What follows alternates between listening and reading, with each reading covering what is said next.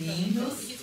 Quero agradecer o pessoal que está online. A gente hoje vai fazer transmissão do evento também pelo nosso canal do Facebook, canal Microsoft Developer. Gostaria de agradecer a presença de todos, passar com vocês rapidinho a agenda.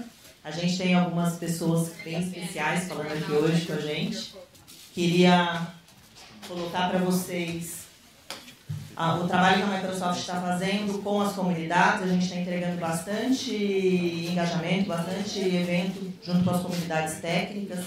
Inclusive, para quem tem comunidade, alguma comunidade, principalmente no Meetup, a gente tem um programa chamado MSTC, Microsoft Technical Community, onde a gente consegue ajudar, apoiar vocês com conteúdos, speakers, catering. Então, entre em contato com a gente através desse ACA e faz a solicitação de vocês, cadastra a comunidade no site para a gente iniciar um relacionamento com vocês. Boa noite, meu nome é Leandro. Deixa eu só trocar os slides aqui um segundo.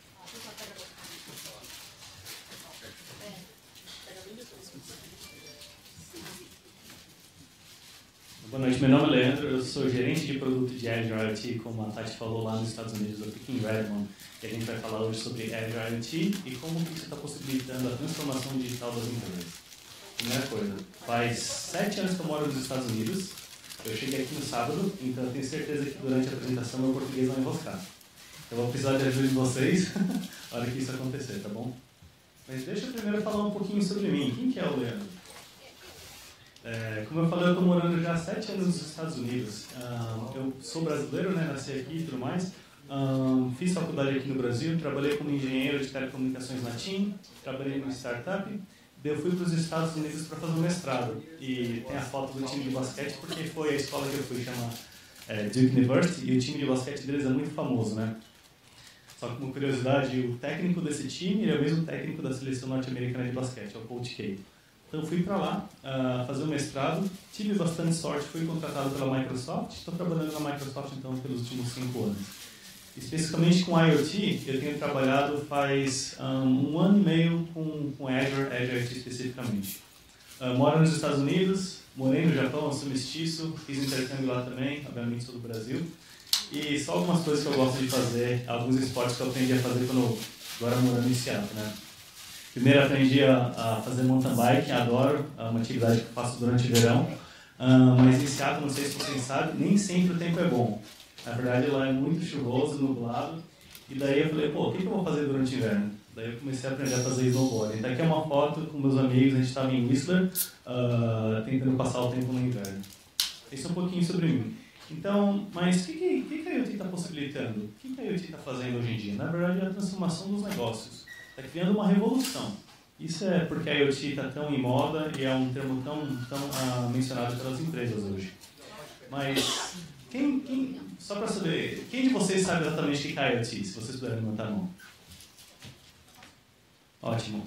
O que é IoT para você? As coisas conectadas à internet. Inclusive, um dos meus últimos artigos que eu escrevi falei bastante sobre isso. Legal. Coisas conectadas à internet. Então, vou começar por aí. Tudo começa nisso. Eu vou falar a definição, pelo menos do ponto de vista da Microsoft, como é que a gente vê. Tudo começa através dos devices, ou os dispositivos que só podem ser conectados na internet, certo? A gente não está falando de alguns devices. A Microsoft tem bilhões de devices conectados hoje em dia na nossa nuvem do cloud. Mas a segunda coisa que é super importante é a questão da conectividade. Sem conectividade, você não consegue transferir esses dados dos seus devices, essas informações para o cloud, certo? Mas então, o que é importante? São os dados. Os dados que você quer mandar na nuvem para depois você conseguir tratar. Você trata esses dados para conseguir o que a gente chama de analytics ou insights. Realmente entender, através de machine learning, Azure Analytics, o que está acontecendo com os dados. E a última coisa que é bem importante é, para você realmente fazer a transformação digital, tomar uma ação com relação a esses dados. Ou seja, se você percebeu que talvez o termostato da sua casa está muito alto, você quer reduzir isso mais na parte, a parte residencial. Na parte empresarial, por exemplo, se você tem a ThyssenKrupp, que é a fábrica, quem fabrica os elevadores tem nesse prédio, tem exemplo deles também. Se ele percebe que o elevador ele vai sofrer uma falha, através de algoritmo de machine learning, ele consegue mandar os técnicos vir aqui consertarem antes de acontecer alguma coisa. A gente está falando de coisas, fins, os devices, a conectividade, os dados, E muitas pessoas param por aí, até os dados, mas na verdade para você realmente conseguir habilitar a transformação digital, você tem que ir até o Analytics e tomar uma ação.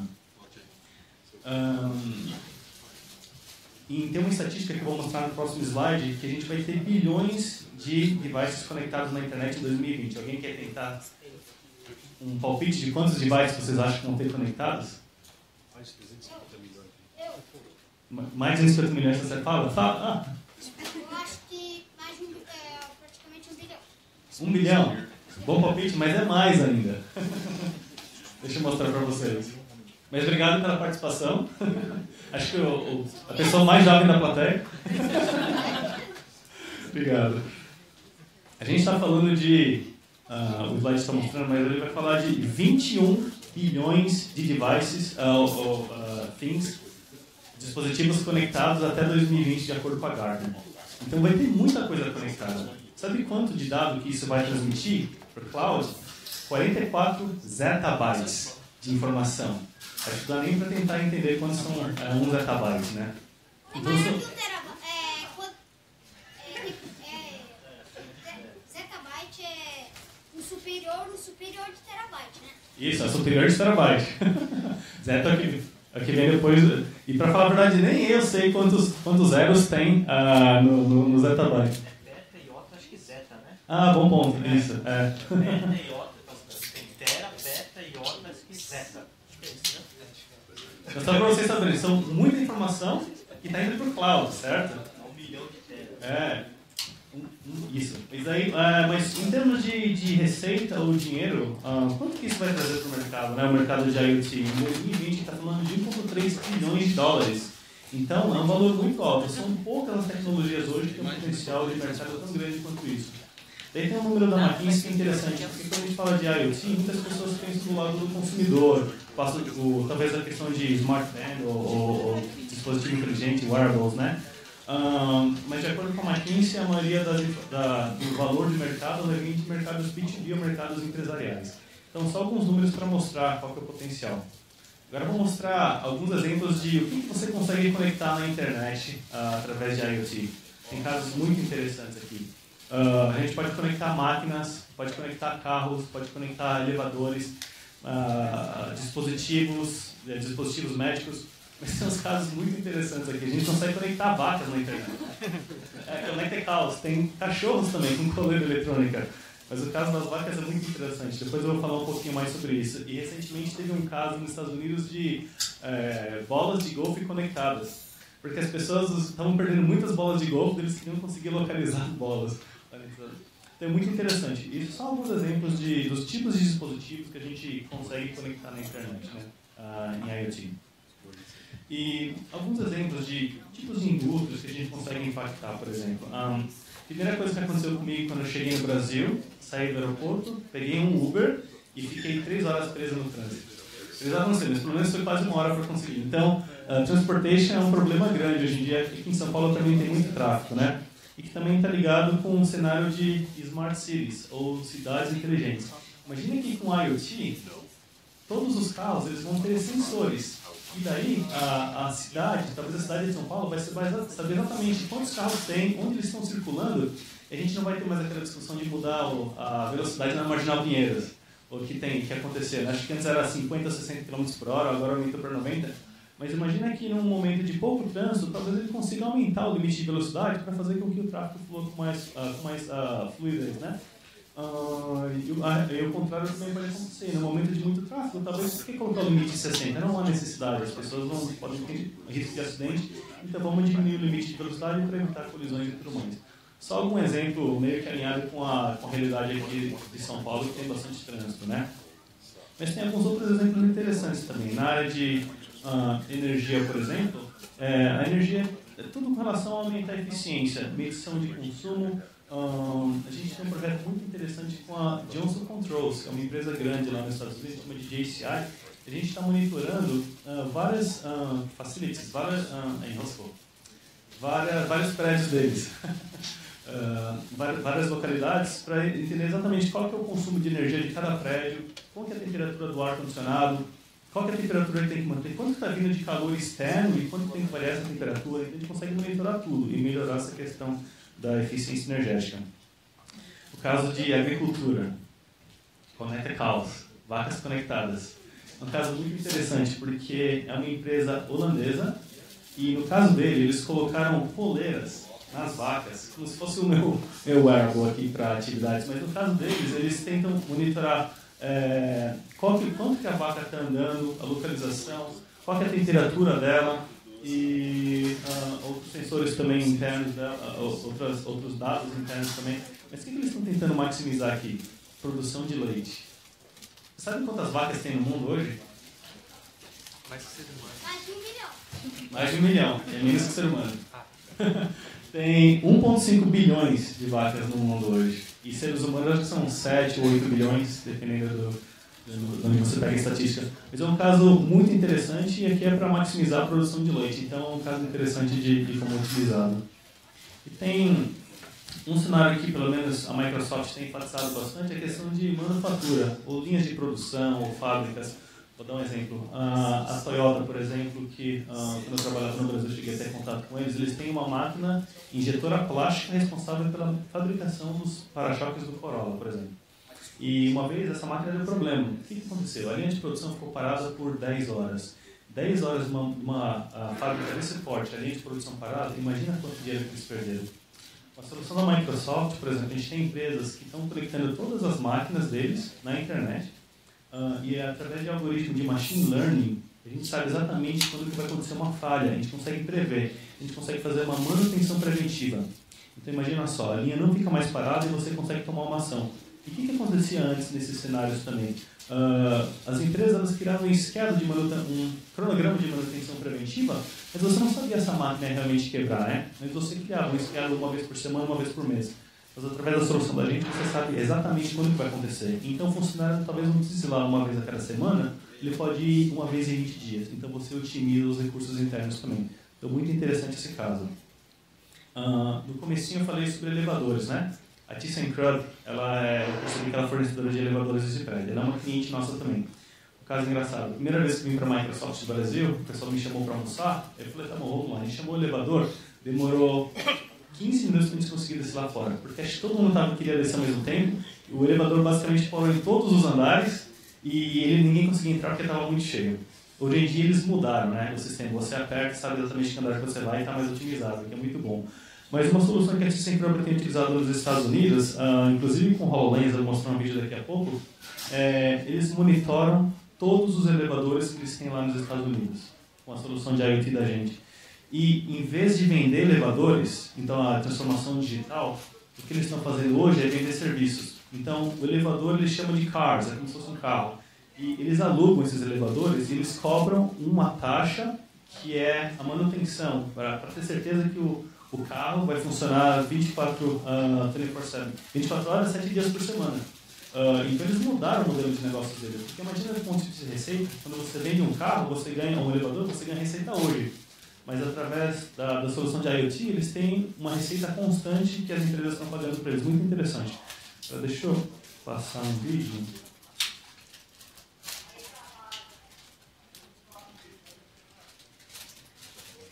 Só para mostrar o que eles estão fazendo com IoT e muito interessante usando o HoloLens também.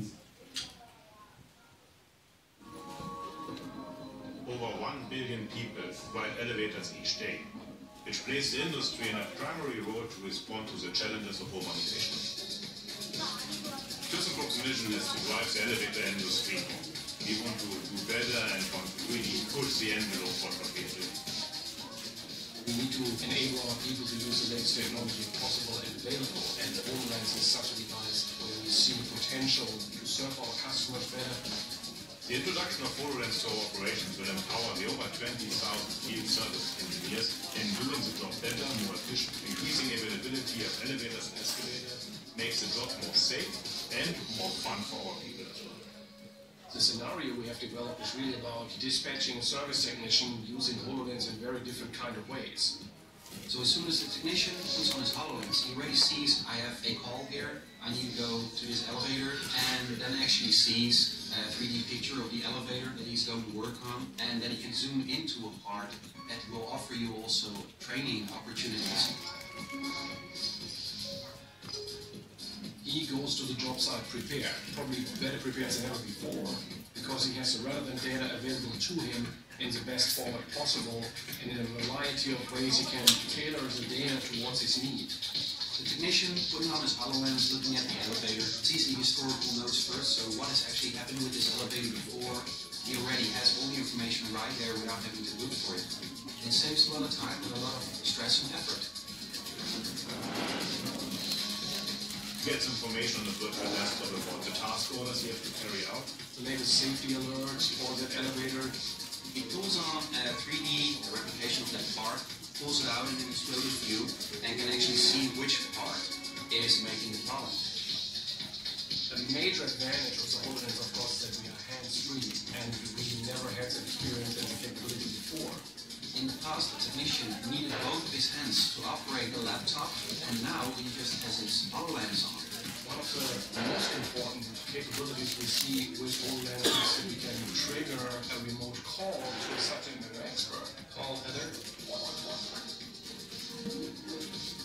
Hey Jeff, how you doing? I'm replacing a door down here. I kind of want you to check a couple things out. Okay, let me take a look. JP3 is in the right position, and the motor loop is disconnected, so you're good to go. Takes a lot of stress out, saves a lot of time, and our field tests have shown that there's a huge potential to increase productivity. The job, which normally takes 1 to 2 hours, and maybe ends up with having the expert traveling to the site, we were able to carry it out on the first time in less than 20 minutes. What we are striving to do as Super Validator is really creating new, interesting technologies to build the city of tomorrow. É muito interessante, né? Porque eles estão usando a solução de IoT da gente e também a questão de HoloLens. Então, como é que eles estão transformando o negócio deles de maneira digital? Através de IoT, e essa transformação digital possibilita eles economizar dinheiro, redução de custo através do HoloLens da tecnologia, mas também criar novas maneiras de ganhar dinheiro, novas maneiras, a gente chama de revenue streams, mudando o negócio dele. E qual que é a gente chama de a jornada de IoT do ponto de vista, pensando também na transformação para o cliente final, né? Como é que funciona isso? A primeira coisa, tudo começa com os devices, as empresas conectando esses devices no cloud e através de conexões seguras para evitar qualquer perda de informação que possa influenciar a privacidade, né? Então tudo começa ali. Mas depois, como eu enfatizei no começo, você não para só conectando e transferindo os dados para o cloud. O que é muito importante é você conseguir ter os insights, pegar dados, realmente entender quais são os trends, o que está acontecendo e identificar padrões de comportamento no futuro também. Assim que você vai realmente conseguir tirar mais valor da solução de IoT. E através disso, quando você consegue habilitar o que a gente chama da transformação digital, né? Você pode criar novas fontes de receita, reduzir custo, mudar o modelo de negócio da empresa também. E no final das contas, o que isso influencia? Isso vai, na verdade, melhorar o engajamento que as empresas têm com o cliente final. Esse slide é só para mostrar alguns números, eu não vou cobrir todos eles, mas só para mostrar alguns que são bem interessantes. No meio da McKinsey, em 2020, 80% de margem que as empresas vão ter, que margem é a diferença entre custo e receita, né, vão vir através de serviços de aplicativos, analytics, né, que é a análise de dados também, e serviços. Então, muito interessante, 80% de margem em função desses tipos de serviços que eu mencionei. E outra coisa no meio, a questão de as empresas grandes como o ThyssenKrupp, que eu mencionei, de elevadores, eles conseguiram aumentar a receita operacional deles em $100 milhões por ano, fazendo essa transformação digital com a solução de IoT da gente. Então, só para mostrar em alguns números a parte do impacto. Vocês acham que a IoT é fácil? Na verdade não é.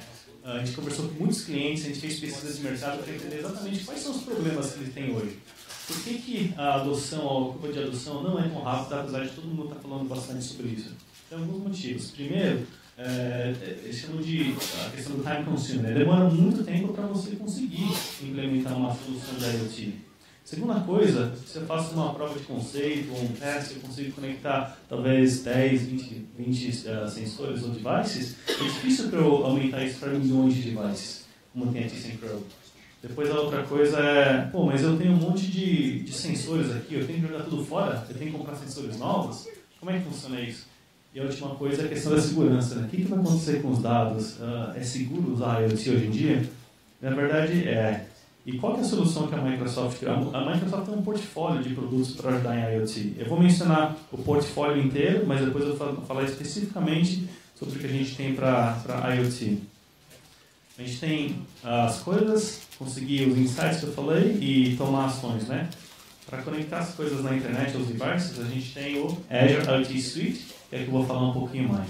Mas tudo não para, né? A Microsoft tem outras soluções também. Cortana Intelligence Suite, depois que você ingere os dados no cloud, você consegue fazer analytics e pegar insights, inclusive de Big Data, né? Se você tem muitos dados que você precisa tratar.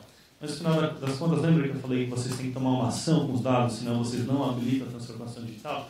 A Microsoft tem uma solução que é Microsoft Dynamics, o Dynamics, né, 365, que é uma solução de IRP, que ajuda as empresas a tomarem ação. Mas eu vou falar especificamente do primeiro, que é o Azure IoT Suite. Eu vou mostrar nesse slide quais são os serviços. O que é Azure IoT Suite? É uma combinação de serviços de Azure pré-configurados para os clientes conseguirem começarem bem rápido, de maneira segura, com a jornada deles em IoT. Azure, a nossa plataforma de cloud, ela tem mais de 60 serviços. Aqui a gente combinou os 10 ou 12 mais importantes. Eu não vou falar todos, vou comentar só alguns que acho que são importantes fazer o highlight ou salientar. IoT Hub, eu diria que é o mais importante de todos, porque ele possibilita a ingestão dos dados através do cloud, né? E, na verdade, não interessa que tipo de device. Ele consegue conectar com qualquer tipo de device, tendo sistema operacional, não tendo.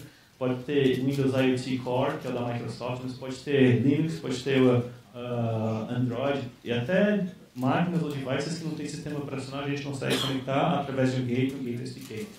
A segunda coisa que é importante é que o IoT Hub ele consegue gerenciar todos esses devices em escala. Então, por exemplo, eu falei, se você vai fazer um teste e quiser conectar 10 devices, é fácil. Mas imagina uma empresa como a ThyssenKrupp, a Johnson Controls, eles têm devices instalados nos Estados Unidos inteiro. Então você não consegue simplesmente ir lá e configurar. Então você consegue fazer tudo remotamente. Do ponto de vista de segurança, você precisa fazer o update, atualizar o firmware do device. Então você consegue fazer tudo através do cloud, gerenciando uma janela que o device não está sendo utilizado e tudo mais. Então a IoT Hub seria a principal ferramenta para ingerir dados, conectar os devices. Depois a gente tem a Azure Stream Analytics, que basicamente ele faz o que a gente chama de Time Series Analysis, análise temporal. Os dados estão sendo ingeridos pelo cloud e a gente já consegue tirar insights. Você pode guardar as informações em storage blobs, que é o caso que tem aqui em cima. E daí tem Logic Apps, que é importante porque a solução da gente consegue conectar com qualquer tipo de alternativa ou back-end system que o cliente tenha. Pode ser Microsoft Dynamics, como eu mencionei, mas tem empresas que têm SAP, tem Salesforce, tem Oracle. Às vezes as empresas querem conectar o output com social media social, Twitter, Office 365. Você consegue conectar com qualquer coisa. Essa plataforma da gente, de novo, a gente pré-configurou, selecionou os produtos de Azure mais importantes para ajudar os clientes a começarem fácil com a solução de IoT. E quais são algumas das vantagens do Azure IoT Suite? Primeiro, a questão de segurança. A segurança que a gente fala end-to-end, dos devices, pela conexão, até chegar no cloud. E eu dei o exemplo do IoT Hub, como é que ele faz, mas a gente também tem Per Device Authentication, né, que é a autenticação por device. Então, não sei se vocês lembram, mas em outubro ou setembro do ano passado teve um ataque na internet, chama de DDoS, ou Mirai, que é como é conhecido. Eu lembro porque eu estava na Espanha para uma conferência para fazer apresentação, estava tentando fazer uma ligação com o meu chefe, mas a internet tinha caído, então não consegui falar com ele. Mas o ataque começou através de sensores de IoT, e eram câmeras. E sabe qual que foi o problema? Porque a empresa que usava as câmeras nunca mudou o password e o nome de administrador default que vem configurado. Por isso que eles conseguiram. Mas na solução da gente, a gente tem Per Device Authentication. O que significa? Se você detecta um ataque em um device específico, você consegue isolar ele do resto da rede. algumas outras soluções do mercado você não consegue isolar por isso, né? Como é uma solução pré-configurada, é super fácil para você começar, você consegue começar em minutos. Eu vou mostrar um link depois como vocês podem fazer isso. Uma plataforma aberta, a gente chama de Open, conecta com qualquer coisa, e é engraçado falar de Open para a Microsoft hoje em dia, né? Mas é verdade. Então, eu falei de device, ela conecta com qualquer coisa, não só o Windows IoT, mas qualquer tipo de sistema operacional e até device sem sistema operacional. Então, o medo dos clientes, ele tem que jogar todos os meus sensores fora e comprar tudo novo? Na verdade, não. A gente usa a própria infraestrutura deles, isso é muito importante. E no final das contas, conecta com qualquer ERP ou sistema de inteligência que eu comentei, né? A última coisa é o valor da cloud da gente, que é a questão da escalabilidade. Que eu posso até mostrar passar para o último slide, que mostra qual que é o tamanho da rede de cloud da Microsoft. No mundo a gente tem 3 que a gente chama de hyperscale cloud providers, mas a Microsoft é o maior deles e ela está presente em mais regiões que qualquer outro. Então, muitos dos clientes da gente são empresas multinacionais. Então, é importante, se eles implementam uma solução nos Estados Unidos, eles querem que a mesma solução esteja disponível no Brasil também. Então, para empresas globais, isso é muito importante, a questão da escalabilidade e footprint apresentada a gente. Mas se vocês quiserem aprender mais, tem muita informação em um site que é internetofyourthings.com ou .com. Lá vocês vão ter estudos de casos, vai ter um link para vocês começarem também, tem um link escrito Get Started, se vocês quiserem testar a solução da gente também. Se algum de vocês não tiver crédito de Azure, vocês entrarem no portal azure.microsoft.com, vocês podem se cadastrar e conseguir. Nos Estados Unidos são $500, não sei quanto é o limite aqui, mas um pouco para testar também. Nesse mesmo site vão ter vários documentos que a gente chama de white papers com relação ao nosso posicionamento, o que a IoT é importante, para ajudar vocês também quando forem conversar com seus clientes ou outras pessoas também. Bom, obrigado. Agora eu estou disponível para responder qualquer pergunta que vocês tiverem também.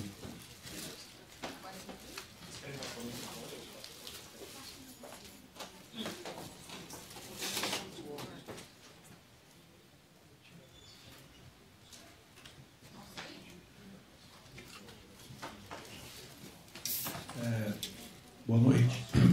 Parabéns pela apresentação. Pergunta, como você vê o IoT no mundo blockchain hoje? E aonde Microsoft, e como a Microsoft está vendo o blockchain hoje? Interessante, porque tem uma pessoa... Isso é muito interessante fazer essa pergunta, porque a Microsoft começou a focar nisso agora, pelo menos lá na Corp. E tem um colega de trabalho meu, que estava trabalhando em IoT comigo até 2 semanas atrás. Ele acabou de mudar para o time de blockchain. É interessante, eu vou ser bem sincero aqui. Na verdade, a Microsoft está tentando entender como é que vai ser essa conexão entre IoT e blockchain. Infelizmente, não vou ter uma resposta boa, mas é um trabalho que a gente ainda está fazendo. E é muito engraçado você fazer essa pergunta, porque isso a gente fala isso fórum, né? Isso é prioridade para a Microsoft também, para conseguir depois comunicar com os clientes. É engraçado que o meu colega de trabalho acabou de mudar para o time de blockchain para tentar descobrir isso também. Mas se você quiser, posso pegar seu contato depois, eu posso fazer um follow-up, porque é uma pergunta importante, quero ter certeza que eu respondo. Obrigado. Nada.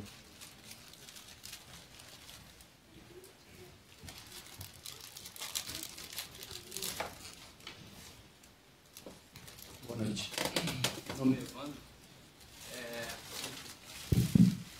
gente percebe que a IoT aí é uma nova onda aí da internet. O microfone está desligado? Legal. Som. Olhando a IoT aqui no Brasil, por exemplo, para a indústria de carro. Ou ele pode falar, eu posso repetir a pergunta.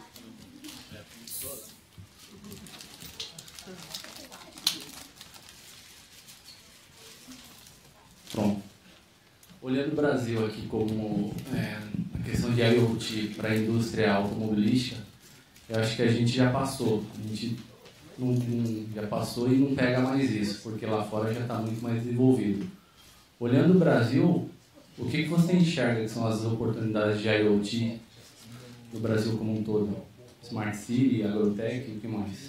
Eu vou falar alguns segmentos que eu acho muito importantes. O primeiro é a manufatura, que eu acho que é o maior de todos. Eu sei que você falou que e na indústria automotiva, automobilística, talvez já tenha passado, mas é interessante porque é mais ou menos 2 meses, a Microsoft fez anúncio grande em parceria com a Nissan e com a Toyota para cenários de Connected Car. Então, o que a gente está tentando habilitar com a nossa plataforma, por exemplo, é o que a Tesla está fazendo hoje lá nos Estados Unidos, que é basicamente você não precisa pilotar o seu carro. Tem um piloto automático que sabe levar você de onde você está até o seu trabalho, por exemplo. Então, mas só para um comentário, porque a gente fez uma parceria recentemente com algumas empresas nesse cenário de Connected Car. Mas, respondendo a pergunta, acho que o primeiro é a área de manufatura, o segundo é o setor de energia, que no Brasil é muito grande, tem muito potencial também. Logística e transporte, eu dei o exemplo do trânsito, mas isso também é importante. E nos Estados Unidos a gente tem alguns casos de varejo que também estão acontecendo, que acho que tem potencial no Brasil, mas o varejo é interessante, porque a maioria das empresas querem criar receita ao reduzir custo, e no varejo o objetivo é você conseguir mais informações, você conseguir melhorar a Customer Journey, você conseguir melhorar a jornada dos clientes e a interação com a sua empresa. É muito interessante. Então, manufatura, logística e transporte, energia, eu falaria também varejo, como principais mercados que eu vejo no Brasil. Obrigado. Oi. A última.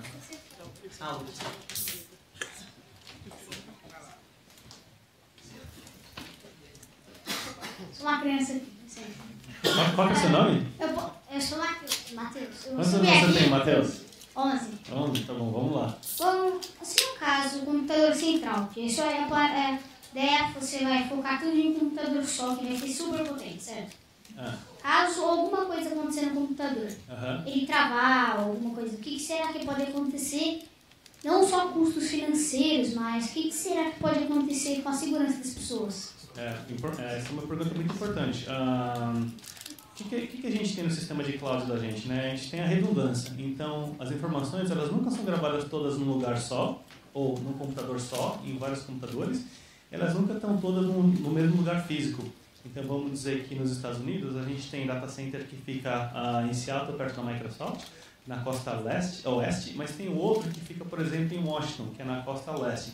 Então, a gente tem redundância de informações sendo gravadas em lugares diferentes, em regiões diferentes também, e informações gravadas mais de uma vez em geografias diferentes também. Mas aí essa pergunta sobre quais são os riscos para as pessoas e tudo mais, né? Se não tivesse redundância e tudo mais, o risco primeiro, perda de informação.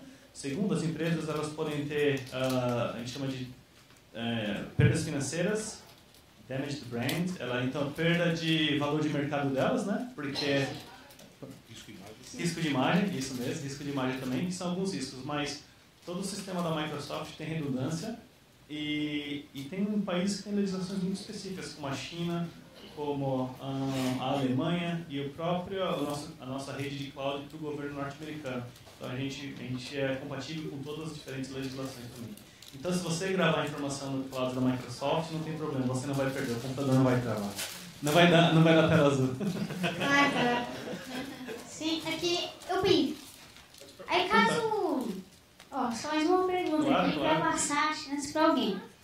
Caso um vírus daqueles tipo de pendrive, você coloca pendrive e tá, com esse computador e passa, vai ficar que nem doença. Mas o que acontece quando vocês criassem um vírus muito potente, um cara do mal mesmo, né? O cara quer só atrapalhar a vida de todo mundo aqui. Todo mundo aqui não, todo mundo no mundo, né?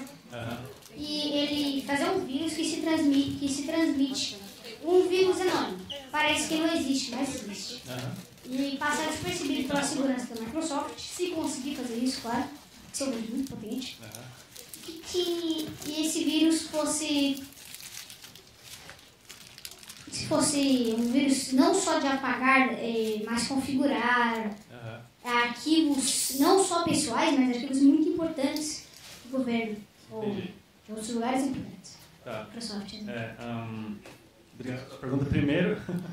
Primeiro que eu não sei se você já teve a oportunidade de entrar num data center, mas a questão de segurança é gigantesca. Não tem como uma pessoa comum, como talvez eu e você, até eu como funcionário da Microsoft, conseguir ter acesso a um data center e até acesso às máquinas também.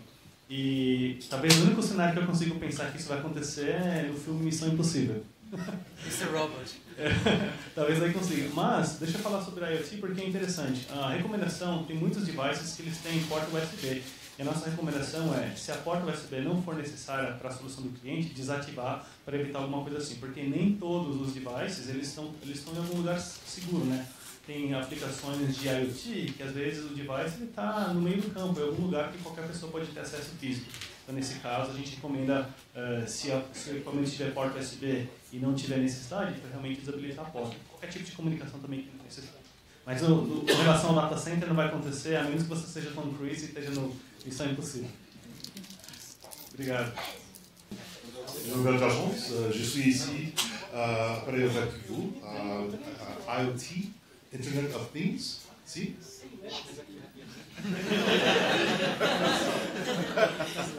Wrong country. I'm teasing. So, my name is Josh Holmes. I am the Director of Architecture for the Partner Catalyst team inside the Technical Evangelism and Development team inside of the Developer Experiences team in Microsoft. Is that a long enough title? Okay. So, if I speak too fast, throw something at me. Okay? My favorite phrase in all of French, which is my second language, is "Parlez-en s'il vous plaît," which is "speak slowly, please." So just tell me, speak slowly, and I will slow down. Okay? I have a tendency when I get excited to speak very quickly and to really move really quickly through a lot of things, and people don't quite understand me, even if they understand English really well, much less when English is their second language. So Josh Holmes, you can reach me there. My blog is there, joshholmes.com. I've been doing IoT for a very long time. I have been making physical things since I was a young child, and it started out, my love of physical things started when I was a very small kid and I started taking apart things. And my mom said, "No, you have to put it back together." And I said, "But why?" She said, "Because it's the TV." I said, "Oh." So I started putting things back together. And that's when I started learning about building physical things, including electronics, as well as bicycles and motorcycles, and well, she wasn't happy when I couldn't put the car back together. But we had a lot of fun. So the honor to talk about this a little bit. So there's things. Internet of Things is things, connectivity, data, analytics, and the whole point of it is action. Okay? And so the thing that I get really excited about these days is, these are the new apps. These are the new, easy to develop for, quick to get a hold of type things. And they're becoming cheaper and cheaper and cheaper and cheaper to build. Okay? So, how many people have a Raspberry Pi? Quite a few of you, yes. Okay? Not the food. I mean the electronics, yes, okay? So the Raspberry Pi B is a 900 megahertz quad-core device with a gigabyte of RAM. I want you to think about that for a minute. What was your first laptop that had 900 megahertz?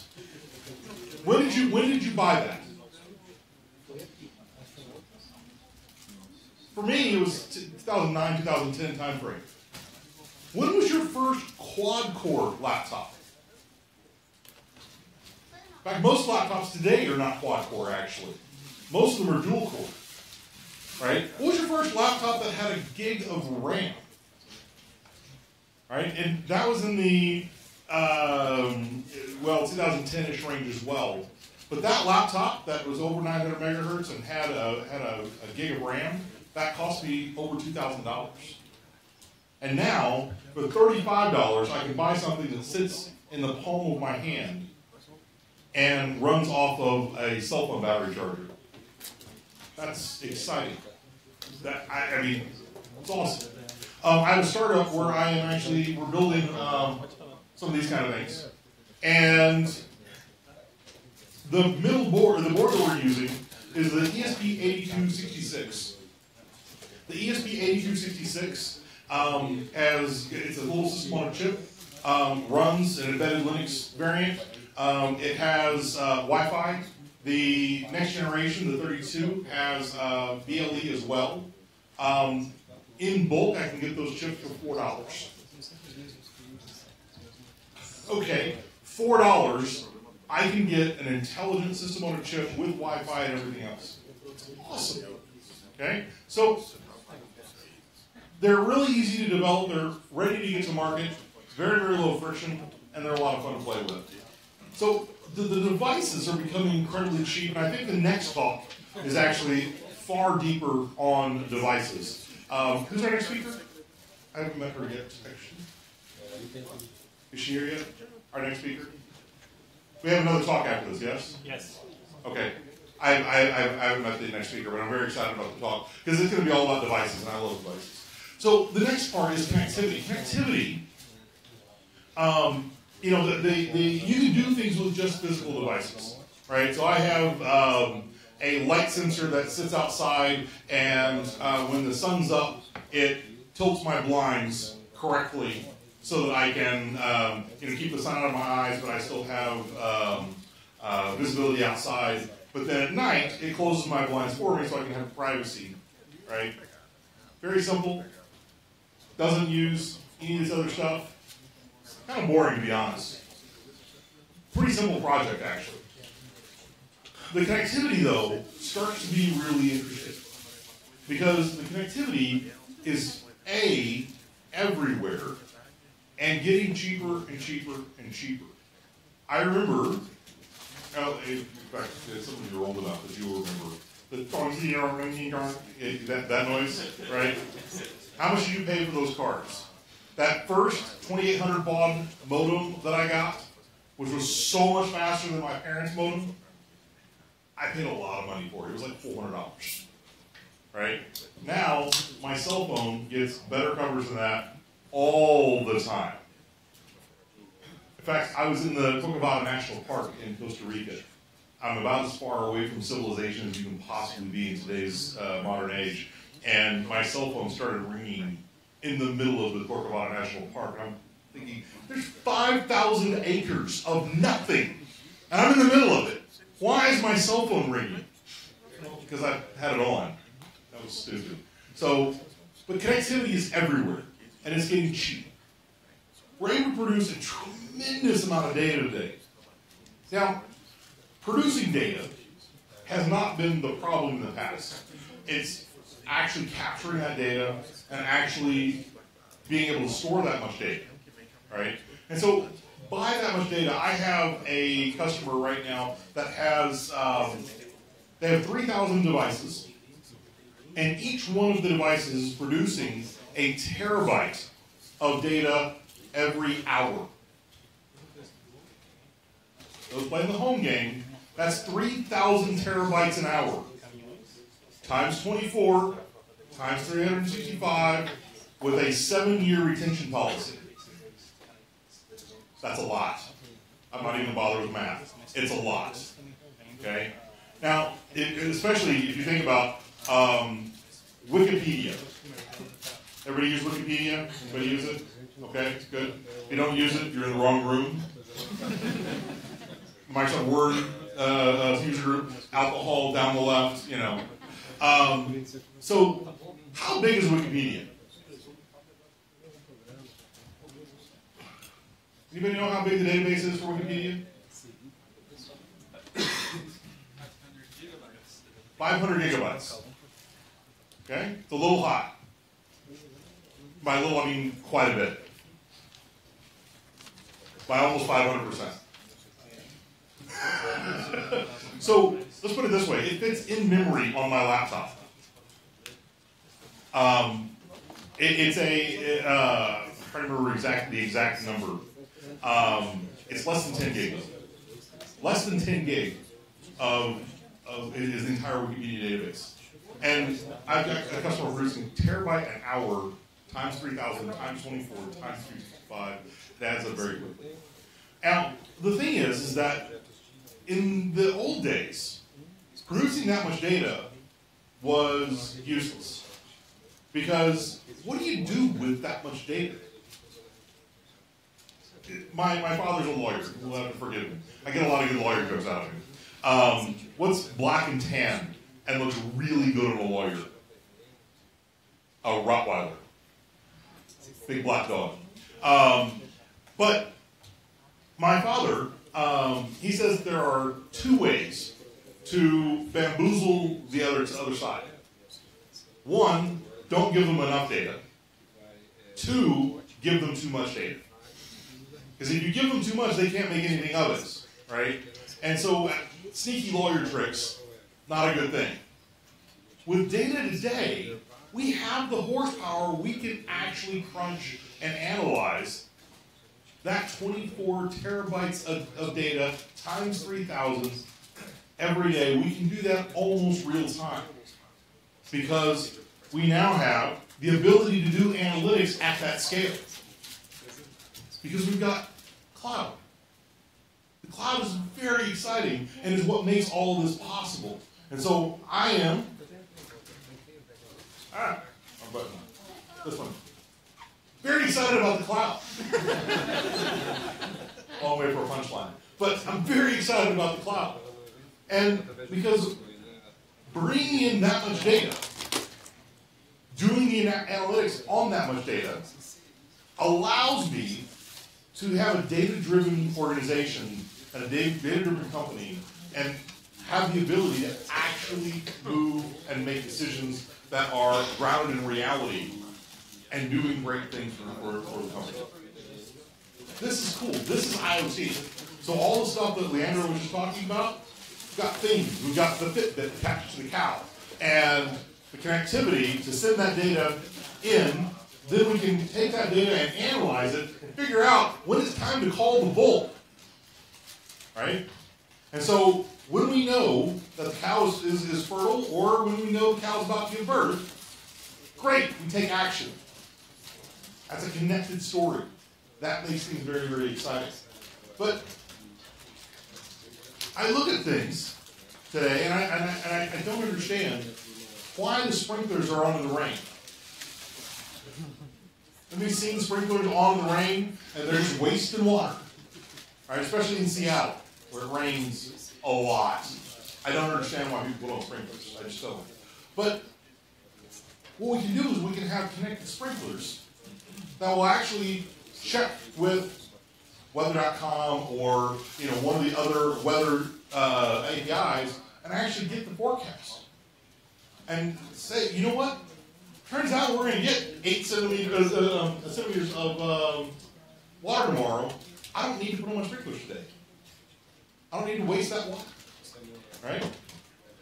When I get home, some days, I am very excited and I want to throw a party. Other days, I want it very clean, very quiet, very relaxed. Right? And so in those days when I am ready for a party, when I get home, I want the house to recognize me. And I want it to look at me and go, oh, that's Josh. And he's in a good mood. We're going to put on a little funk, a little fat beat, a little EDM. Are we following? All right.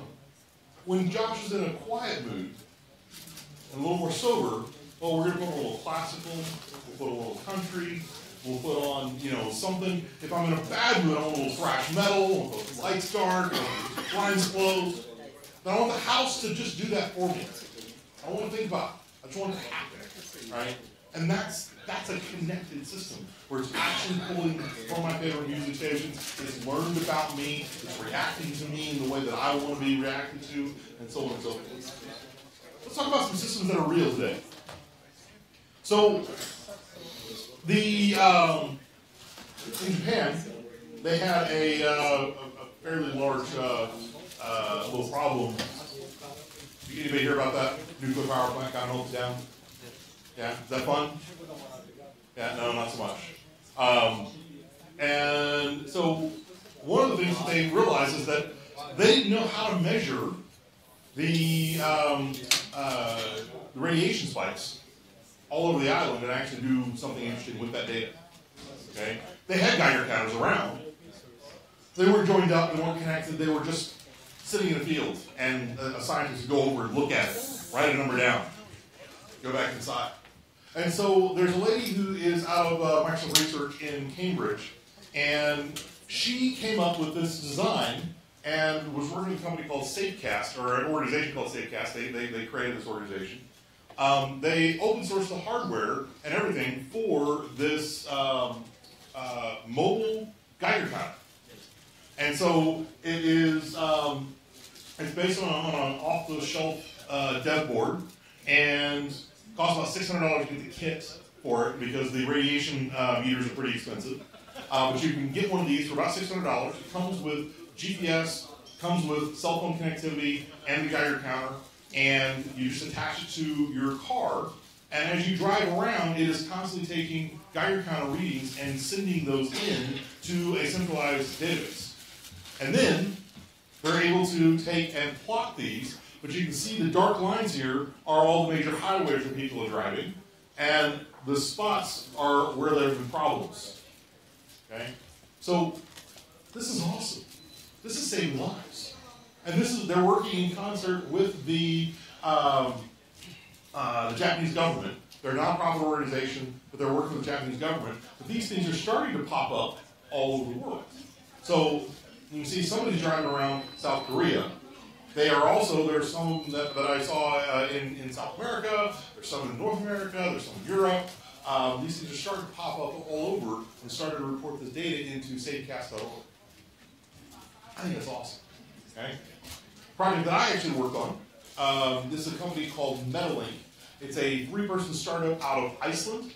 I can't pronounce any of their names. Sigurður something or another is the founder. This is his dad. Okay? And his dad has suffered with diabetes his entire life. And so they are producing a new type of glucometer. Right? So a glucometer is a device that measures the blood sugar in your body. But not just a glucometer, they actually are building a smart glucometer. There's a number of things that it does. The first thing that it does is when you take your blood sugar, it actually reports that up to Azure, and it does analytics on that and your history, and it also pulls data from MyFitnessPal. And so it's pulling in your data around what have you eaten. It's pulled in your data around how much exercise you've been getting. It's pulling in all kinds of data and mashing that up and doing analytics across all of it. And so it can predict hypoglycemic events, either too low or too high of blood sugar. And then it's measuring the data, measuring out the insulin that you're supposed to be taking and measuring it incredibly accurately so that you take exactly the right amount of insulin. Furthermore, they're actually integrated into Health Vault, Microsoft Health Vault, and they're actually feeding all this data into the doctor. And so the doctor gets real alerts when you have a hypoglycemic event. They also, when you come into the doctor, the conversation is not, so, what have your blood sugar readings been? The conversation is, oh, I can see in your chart, because he's got all the data there, I can see in your chart, here's how your blood sugar's been, here's how much insulin you've been requiring, I can see that's gone up, I can see this has gone down, I can see your exercise, I can see your food, I can see your entire life and how well you're taking care of yourself. Drops the number of visits you have to take and increases the richness of them. Really makes it a much more powerful conversation with the doctor. So, I love this one. Okay? The next one, another one that I worked on, this is guide dogs. And so there's an 8-minute video that I'm not going to make you watch. But I'm going to make you watch the first 15 seconds of it. So this is Cities Unlocked. Guide Dogs is the nonprofit out of the UK, and they work with blind people. And so, actually, right here, oops, just missed.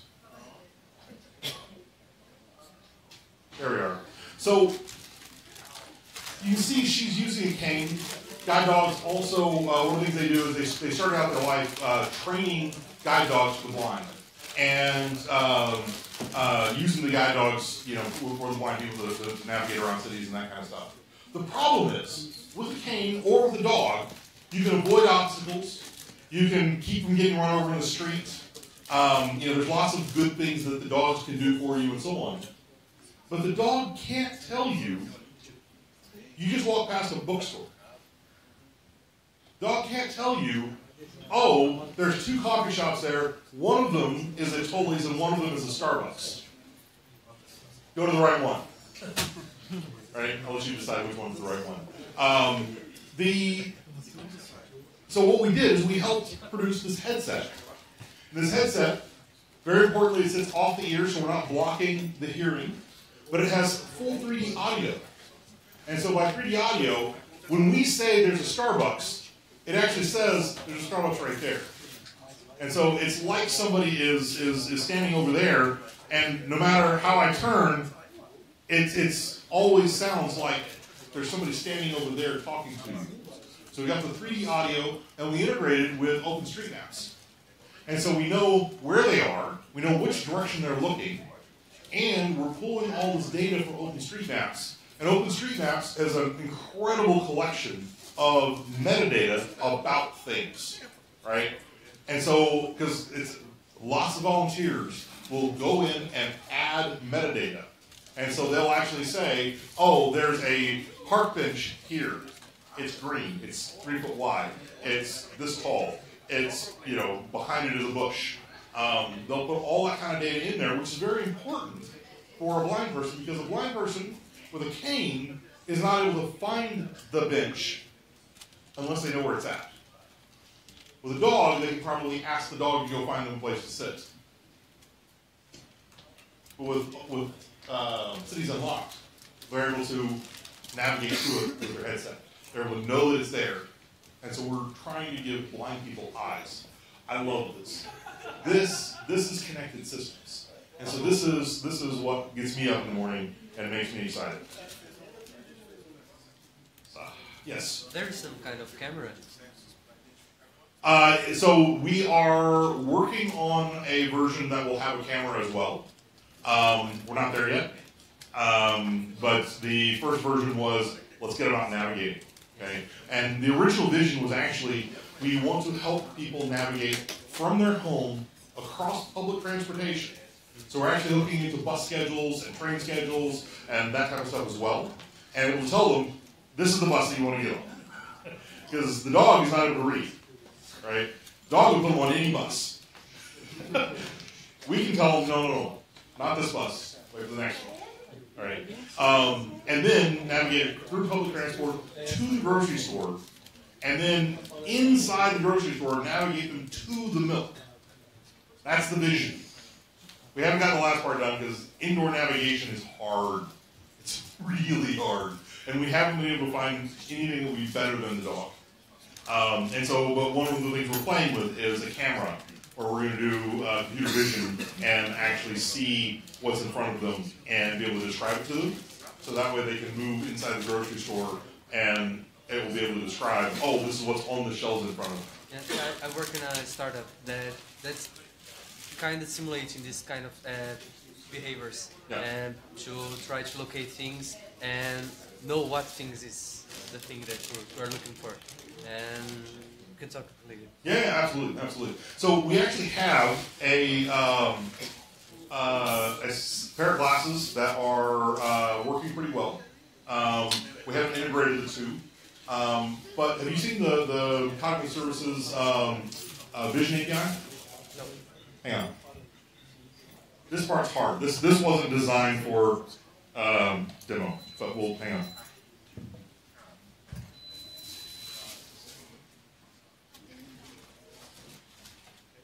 Services. This one. You guys, your vision.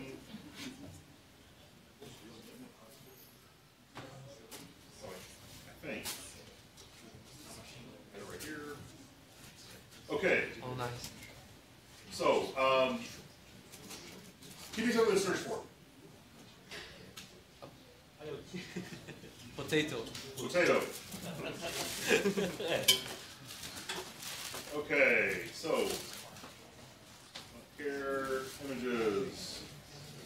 Grab this one.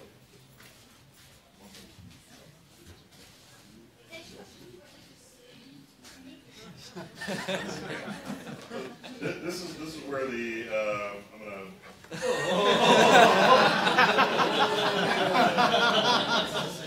There's a very specific reason I did that. So the reason is I can do this. Hang on. Let me click on this. And so this should actually take me to the image. That's why I did that, because the other one, this one, I have to dig into the HTML and find them. All right, so what I'm going to do is I'm going to go over here to Contact Services. I will paste here, enter. So it loaded the image. Now it's analyzing the image. Oh, it's wrong. But so it says it's 72% confident that it's a piece of chocolate cake with ice cream. I can see how I can get there.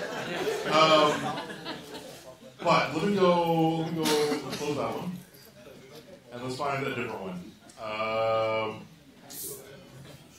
Let's just get a picture of.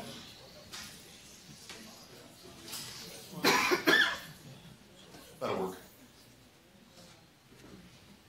Copy image address.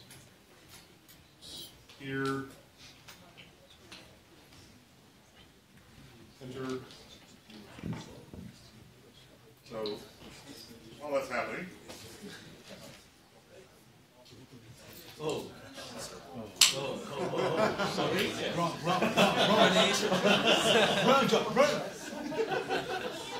So if I take this here, copy image address. All right. So here, basket full of donuts. I'm trained for potatoes right now. What I'm going to do is I'm going to put in the soccer player there. Tennis player swinging a racket. Wow, Timbo is not going well today. But let me. Neymar. Yeah, let's do that.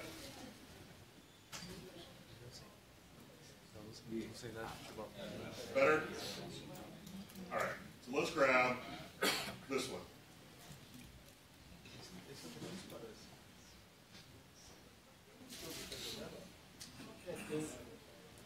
Football player kicking a ball. Confidence, 60%. Grass, person, soccer, player, fields, athletic game, sport, colored, dominant background colors, accent colors. So those are the things that it's trained for. But what I love is this is the only API that I know that was the Vision API that does the description as well. Yes, Google made a demo. Like you can draw things in 10 seconds, and they try to match, draw a lion. Right. It starts to draw in 10 seconds, and it guesses it looks like a lion or not. Yeah. And then after they show what you should have drawn to make it look like more a lion or not if you did well. Yeah. And so that is a fairly blatant attempt to grab a bunch of training data really quickly for a bunch of people. But it's a good idea. Yeah. Not for potatoes. Not for potatoes, yes. Yeah, not for potatoes. But we also, we're doing a lot of work with CNTK and TensorFlow and building neural nets to go identify food specifically. And so one of the people that works for me, she's put together a multi-layered neural net that starts identifying, we think it's a dessert. Okay, inside the dessert, what kind of dessert is it? We think it's a vegetable. Okay, inside a vegetable, what kind of vegetable is it? And so on. So, anyways, really interested in talking to you. Okay, cool. All right. So, how do we do this with connected systems, though? And so we talked, Leandro talked a little bit about Azure IoT Hub. How down the rabbit hole do you want to go on the technical side of this? Deep. Really, really deep? Okay. Go all the way. So far I've got 2 votes. And everybody else is along for the ride. All right. No more votes. Okay. I got so I handed back up. Maybe. All right. So IoT Hub is based on top of a technology called the Event Hub. Okay. So Event Hub is a very high power, high scale ingest engine. And so you can attach 1 million producers to each IoT Hub. You can have up to 32 consumers on the back end of it that are all listening with different indexes, different offsets into the buffer. Okay, so what it does is it buffers all the messages that are coming in into a series of topics. It can handle a gigabyte a second per partition, and you can go up to 64 partitions. Okay, so a lot of data. The messages are restricted to 256K, but you can go up to 256K per message, or as small as you want to. But it'll handle that that large footprint of incoming data. Out of the box, it handles AMQP 1.0, which is I forget exactly what the name of it is. Advanced AMQP, Advanced Machine Queue Protocol, I believe. Not positive. I'm probably wrong. And it handles REST, so just straight up HTTPS sends data in. Requires TLC, TLS, which is the transport layer security, so it requires encryption all the messages that are coming in. So it's encrypted back and forth. And so that's Event Hub. This is based on top of it, and what they did is they actually bundled all the complexity of Event Hub away from you, and made it really good for IoT devices. And so 1 million devices is not enough for a lot of people. Okay, so we can actually handle 10 million devices with IoT Hub, and we support AMQP and HTTP. But we also know in IoT there are some other important protocols. So we have a protocol adapter gateway where we can support MQTT, CoAP, WAMP, UDP. I can't remember what else. But we picked up probably 80–90% of the market by being able to do those. Okay, LoRaWAN, and there's a couple others. But anyway, so we can run those protocol adapters either in the cloud, attached to the Event Hub, to the IoT Hub itself, or we can run those on what we call a field gateway. Okay, and so a field gateway, there's a number of reasons that you could use a field gateway.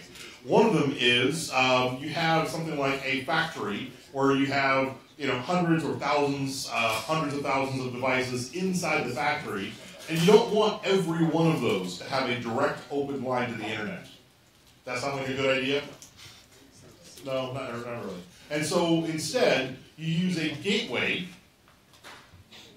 and that gateway is the one point of entry in and out of your firewall, right? And everything else funnels through that. And what we do is we give you a full SDK and that handles all of the device, all the message routing, all of the retries, all that kind of stuff. And then you can implement here in the field gateway, logic for localized work and that kind of stuff as well. You can also attach your protocol adapter. So inside, you can be speaking one protocol and then use the protocol adapter to speak AMQP up to Azure, right? And so if you've got you got a factory that is using OPC UA or some other protocol internal, then you can use the field gateway as your funneling and protocol adapting at the same time.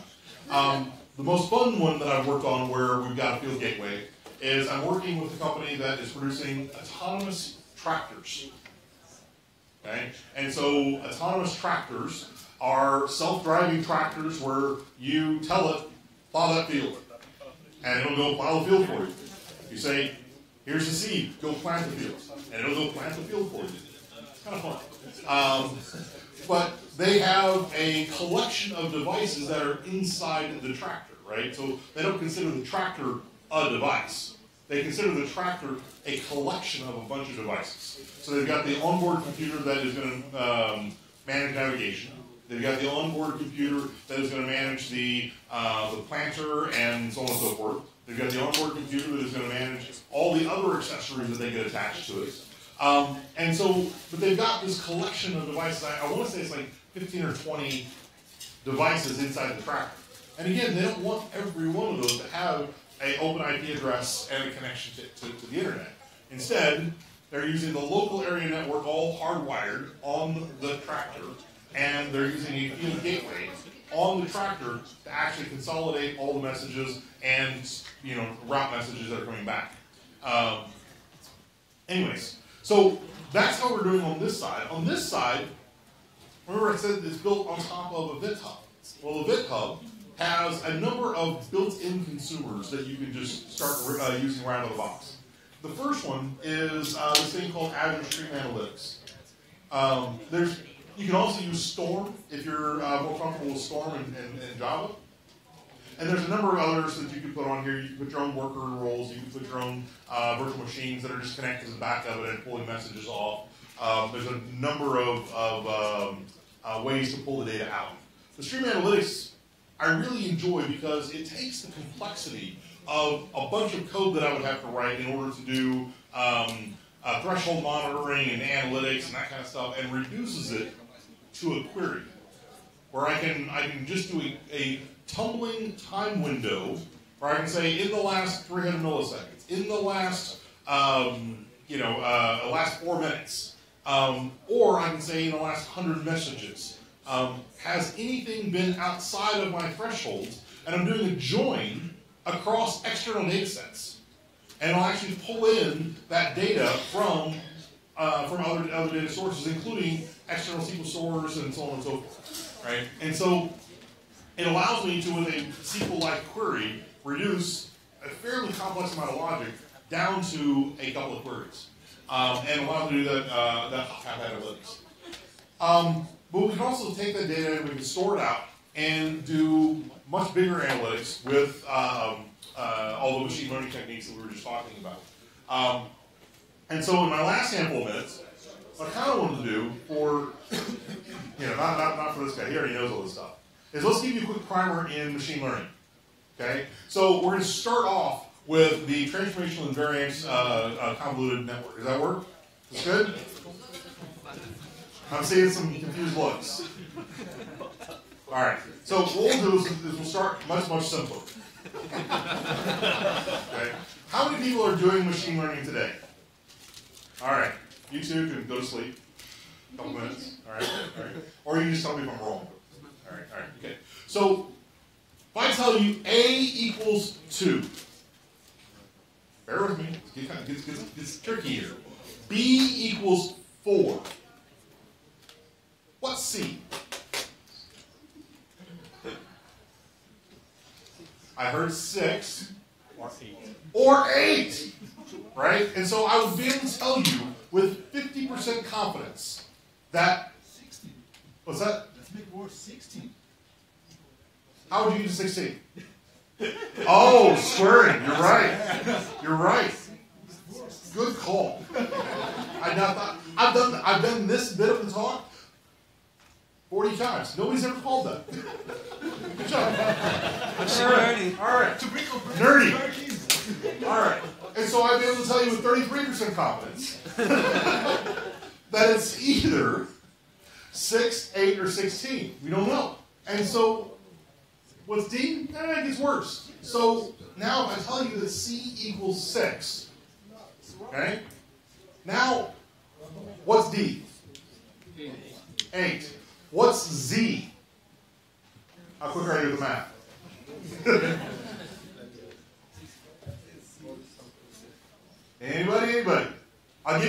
free Coke. The right answer. 52. Very good. All right. So this is the world of a data scientist. Is step one is you have to define the goal. You have to figure out what are you trying to do, right? What is the actual problem that you're trying to solve? And for true data scientists, this could be a year or two's worth of work, right? So the people who have a PhD in data science, the first 3 or 4 years of their PhD is just figuring out, what am I doing, right? Once you have that, then you have to figure out what data do I need in order to answer that problem, right? Sometimes you're given a box of data and you said, make some sense of this, right? That's the wrong way around, right? In an ideal world, you start with what problem am I trying to solve? Then, what information do I need? Then you find the patterns in the data. Some of that's manual, some of that's understanding the domain space, some of that is just understanding the data, the tools. But you start finding the patterns, and then you go train your model. Okay? And so the training the model, you start with the data that you have. Right? And then the data is the model is only going to be as good as the data that you've given it. Right? And so the Vision API, for example, obviously they don't have a lot of Irish people that are working on the Vision API, right? Instead, they do actually have some sports fans, right? Because they got that one more correct. They also have dessert fans because they decided donuts, cake, yeah. So I imagine that they all look like me. So you build the model based on that data. You evaluate and critique it. Does it actually work? Does it solve my problem? If so, deploy, right? Get more data. And so like the Google instance where they're trying to draw and whatnot, this is what they're doing. They are actually getting more data out of you. You are now providing labeled data to them. It's brilliant. Then you define the goal. Then you collect and manage data. Then you build the model again. Then you evaluate and say, does it do it better? If so, deploy the model. And it just goes around and around and around. Am I right? This is exactly it. Okay. So this is the life of a data scientist. They're on a continual hamster wheel. I mean, it is really a fascinating world and just blows me away.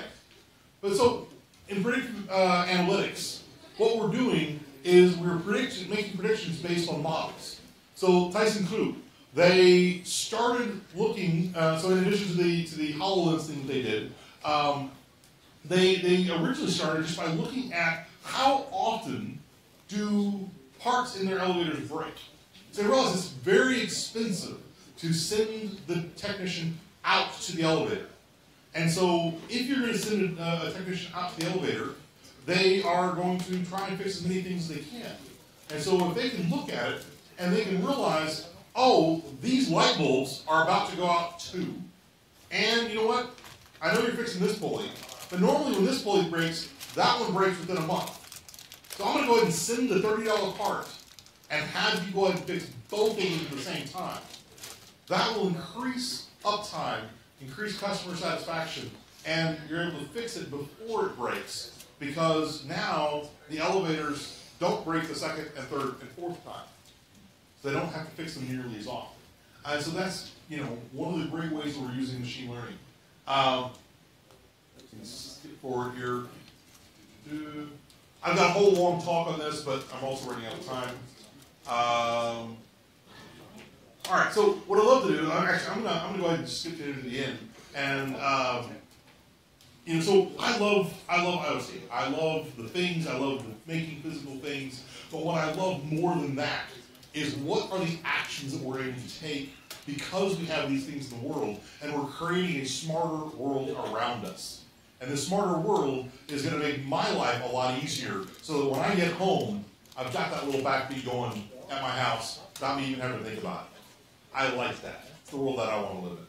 So with that, thank you very much. Happy to take questions.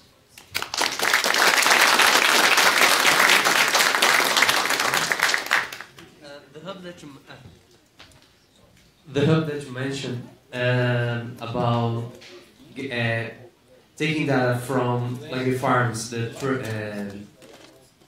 like trucks, and I forgot, but they collect the data inside the vehicle, and then they put this in the cloud, right? And they have two ways of security and encryption, like the gateway, that the amount of data they are collecting having some encryption, and then the path, there's another encryption to make it more safer. So the channel and the protocol itself, that you use to talk to IoT Hub is a secure channel. So it's using TLS and inside of the AMQP protocol. Say that a bunch of times fast. It's hard. But a lot of people, in addition to that, will actually encrypt the data in other places as well. But really, what you need to think through is the whole threat model, right? And so, where are the threats, right? So, I was working with a company that was producing a security camera for inside the home. It looks like a smoke detector, okay? But it has a motion detector, and when there's motion, it takes a picture and it sends it in for analysis. And you can then we can check it and see, oh, there's a burglar, oh, that's somebody we know, etc. And so we started going through the threat model. And the reality is that if somebody steals the device, they were trying to keep all the images on the device. I'm like, why? Because the images on the device don't actually do anything. You're not doing your analysis there. Why are you storing the images there? Turns out it was because of debugging. I'm like, oh, well, that's not a production thing. That's a debugging thing. But then I said, okay, so if somebody steals the device and takes the pictures off of it, they now have naked pictures of you walking around your house. And they went, oh, yeah. So you should probably have an off switch so that when you are walking around naked around your house, you turn it off and you're not sending naked pictures of yourself into the cloud. We know how well that works out on Snapchat. So then I said, all right, so if it is sending data, then there's somebody in the house. If it's not sending data, it means people are either asleep or not home. They went, oh yeah. And I went, so I don't have to crack the encryption to know if somebody's home. That's actually the threat. And so as we started going down this, they were like, wait, so we have to send phantom packages now? I said, yes, you do. And we have to be able to turn it off when there's somebody walking around naked. I said, yes, you do. I said, and see, now you're getting it. Now you're thinking through the whole threat model, right? And they were storing all the images indefinitely on the backend server. And I'm like, why are you storing all the images? You should store a subset for trading purposes, but that's it. So thinking through the whole threat model is very, very critical in IoT solutions. Okay? All right. Thank you. I'm done? Evidently I talked too long. Thank you, it's been fun. Boa noite, pessoal. Bom, deixa eu já começar me apresentando. A gente tem vários tópicos aqui para bater um papo. Eu vou estar falando sobre IoT e especificamente sobre um pouquinho dele ser mais do que hardware conectado. Então a ideia aqui não é a gente abrir código, a ideia aqui não é a gente trabalhar a conectividade. Eu acho que isso foi já brilhantemente exposto, né? Principalmente a parte de IoT Hub, de IoT Suite, né? Foi muito bem falado. Bom, meu nome é Jorge Maia, aqui tem alguns dos meus contatos, tá? Eu vou tentar passar algumas apresentações aqui que eu trago de início, de IoT e tudo mais. Só para me trazer um pouquinho para esse cenário, eu sou cientista da computação, então por isso a gente sempre tenta trazer um pouco mais do mundo de software do que do mundo de hardware, né? E como é que eu caí nesse mundo de IoT, né?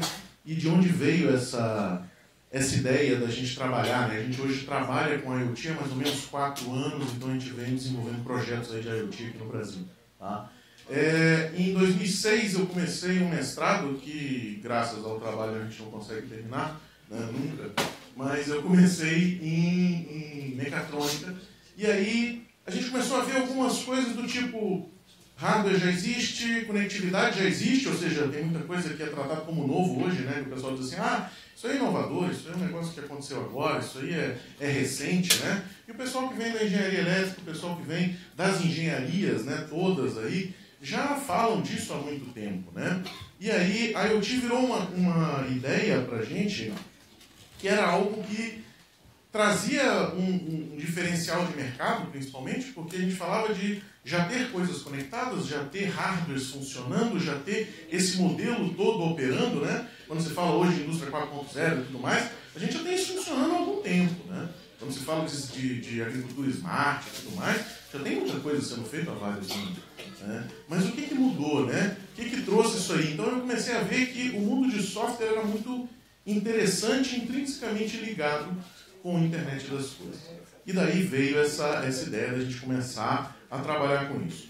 Mais ou menos nessa época a gente fundou um grupo chamado Crazy Tech Guys, que acabou virando uma comunidade. A gente inicialmente era Brasília, foi para São Paulo, né, veio para São Paulo, e fomos para Recife também, e acabamos agora fazendo alguns eventos aí no Brasil, né, tentando trazer um pouquinho de conteúdo, colaborar aí com essa comunidade, tanto de software e agora também de hardware, né?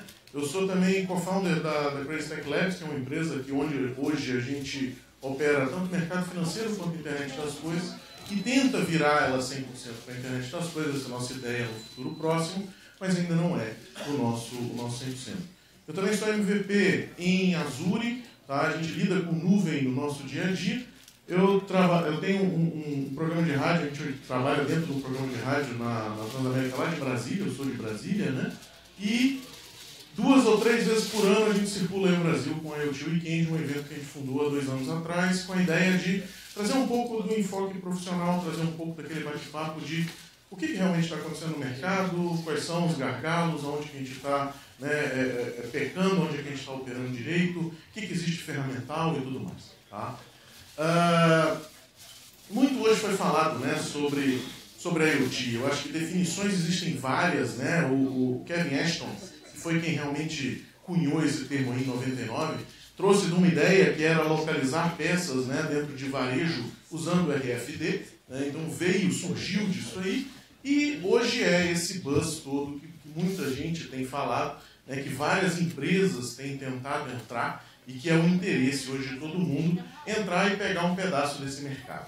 E eu acho que essa é um pouco a nossa discussão de hoje, né? Que é exatamente dar vida a essa ideia de ter coisas conectadas. Quando eu falo ter coisas conectadas, e aí é que começa a nossa primeira discussão, que é o seguinte: não é hardware, né? Muita gente, quando fala de IoT, liga diretamente à primeira plataforma de hardware, né? Então a gente já cai direto de cara, assim, vamos falar de Raspberry Pi, vamos falar de Arduino, vamos falar de Chip Pro, vamos falar de MediaTek, né? Todas aí são plataformas excelentes, cada uma atendendo, né, em seu nicho de mercado e para uma aplicação específica, naturalmente, mas são plataformas de desenvolvimento. São plataformas que você vai usar, às vezes, para prototipar, né? Quando se fala de internet das coisas, e o que a gente viu aí no começo da noite de hoje, né, os zettabytes de dados, né, os bilhões de devices conectados e tudo mais, a gente está falando de uma escala muito grande. E aí a gente sai um pouco dessas plataformas e começa a entrar numa seara que é a seguinte: como é realmente isso aqui vai operar? Qual é realmente o nosso desafio quando se fala de internet das coisas? Não é simplesmente mais conectar o hardware, porque isso já existe há muito tempo, isso já está rodando há muito tempo. Então, a ideia começa a remeter passado, né? Porque quando se fala de internet das coisas, para o mundo maker, a IoT é um negócio completamente novo. Quando você vai para dentro de uma indústria, quando a gente vai discutir, por exemplo, hardwares com restrição, né, e tudo mais, você já tem essa discussão há muito tempo, há muitos anos. Conectividade, interferência, já tem essa discussão há muito tempo, né? Então a gente está falando de algo que já vem de muitos anos. E aí, nessa vinda que é o que eu acho interessante, né? E aí é onde a gente, quando vai conversar sobre a IoT, a gente convida todo mundo, né? É exatamente esse convite. Quando eu digo convida todo mundo, é convidar realmente todo mundo para participar de projetos de IoT, né? Desde o designer, desde o cara de banco de dados, desde o analista de negócios, o desenvolvedor front-end, o cara de infraestrutura, todo mundo tem espaço, né, quando você está dentro desse universo. Então, quando se fala de um device de IoT, né, a gente viu alguns, o que eu trouxe aqui, né, nessas 4 caixinhas, na verdade é a mesma coisa que foi apresentada no início da noite com outro enfoque. Né, mas é semelhante, ou seja, eu vou estar trazendo informação, vou estar me conectando, vou estar salvando essa informação, vou estar analisando para tomar uma ação lá na frente. Né? E eu só consigo fazer isso se eu realmente tiver um time multidisciplinar. E aí, é nesse ponto que eu gosto de tocar, porque, de novo, quando a gente vai conversar, e a gente tem feito isso nos últimos anos, né? A gente chega numa empresa e diz assim, olha, vamos começar a conversar sobre a IoT? Vamos. Eu vou trazer aqui a pessoa que mais tem afinidade com hardware para a mesa, para a gente conseguir fazer uma discussão que todo mundo consiga entender. Aí você diz, olha, mas por quê? O seu projeto é realmente de hardware? Né? Porque se o seu projeto é simplesmente coletar informação, se eu estou falando de às vezes ter um sensor fazendo coleta de informação. Cara, se eu já tenho esse sensor pronto, se eu já tenho isso rodando, se eu já tenho isso com benchmark de mercado, por que eu vou reconstruir esse sensor dentro da minha empresa? O ciclo de vida, né, e acredito que aqui muitos sejam desenvolvedores de software e estejam ligados à indústria de tecnologia no ramo de software, o ciclo de vida de desenvolvimento de hardware ele é um pouco diferente, porque eu tenho um custo muito maior no erro. Se eu tiver um erro de produção, eu tenho que fazer recall do hardware. Se eu tiver um erro de produção no software, eu consigo fazer uma nova publicação e simplesmente resolver aquele erro. Claro, tem demandas, tem problemas, tem uma série de coisas? Tem, mas eu consigo mitigar num tempo muitas vezes menor do que se eu tivesse trazendo isso para dentro do hardware. Então, quando fala-se de inteligência, por exemplo, né, e hoje fala-se muito de inteligência artificial, né, uso de inteligência artificial. Inteligência artificial é algo extremamente antigo, mas está sendo muito mais difundido hoje, muito mais aplicado hoje, graças a nuvens públicas, graças a serviços, graças a APIs, que a gente consegue fazer a junção disso tudo, né, e trazer essa realidade para muito mais próximo da pessoa, sem que ela tenha que escrever algoritmo nenhum. Ela simplesmente vai consumir aí um serviço e vai estar aplicando, e às vezes publicando aí sua própria API com aquela inteligência. Né? Quando você pensa em algo dessa magnitude, ou seja, a gente está esquecendo completamente do hardware. O hardware não é mais a questão. Né? O hardware se torna algo que é a ponta realmente e que às vezes, né, tem projetos que não, mas às vezes ele não merece ter inteligência na ponta. E muitas das vezes ele merece simplesmente fazer coleta na ponta, entregar esse dado numa nuvem e aí sim você vai tratar esse cara de uma forma um pouco mais aí severa nesse contexto de software. Então, quando a gente fala, por exemplo, de projetos de device, o time, né, que está dentro desse projeto é muito mais um time de software do que um time de hardware.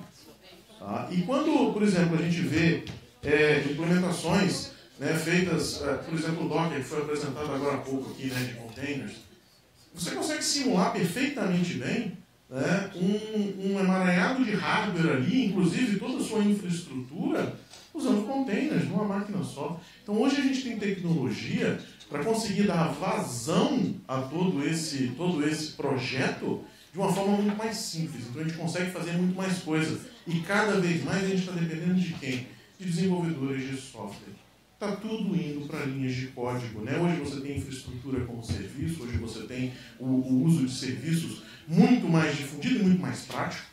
O seu tempo de chegada no mercado ele é muito menor do que ele era 5, 6, 10 anos atrás. Falando de hardware, para vocês terem uma ideia e para que a gente tenha uma ordem de grandeza para fazer uma comparação, um hardware hoje que foi apresentado aqui, né, que é uma SP8266, que é utilizado para que você prototipe, valide sua ideia, coloque aquilo lá para realmente, né, você sair do papel, sair da ideia. ele custa o quê? 5 dólares, 6 dólares, 3 dólares, dependendo do volume da escala que você compra lá fora, ele custa isso. Aqui você vai achar por 20, 30 reais, né, um device como esse. Esse cara, se você for trabalhar um cara como esse, alguns anos atrás, você começava com um kit de desenvolvimento que tinha acesso à internet, não era nem Wi-Fi, e você começava nisso aí na casa de 400, 500, 600 dólares.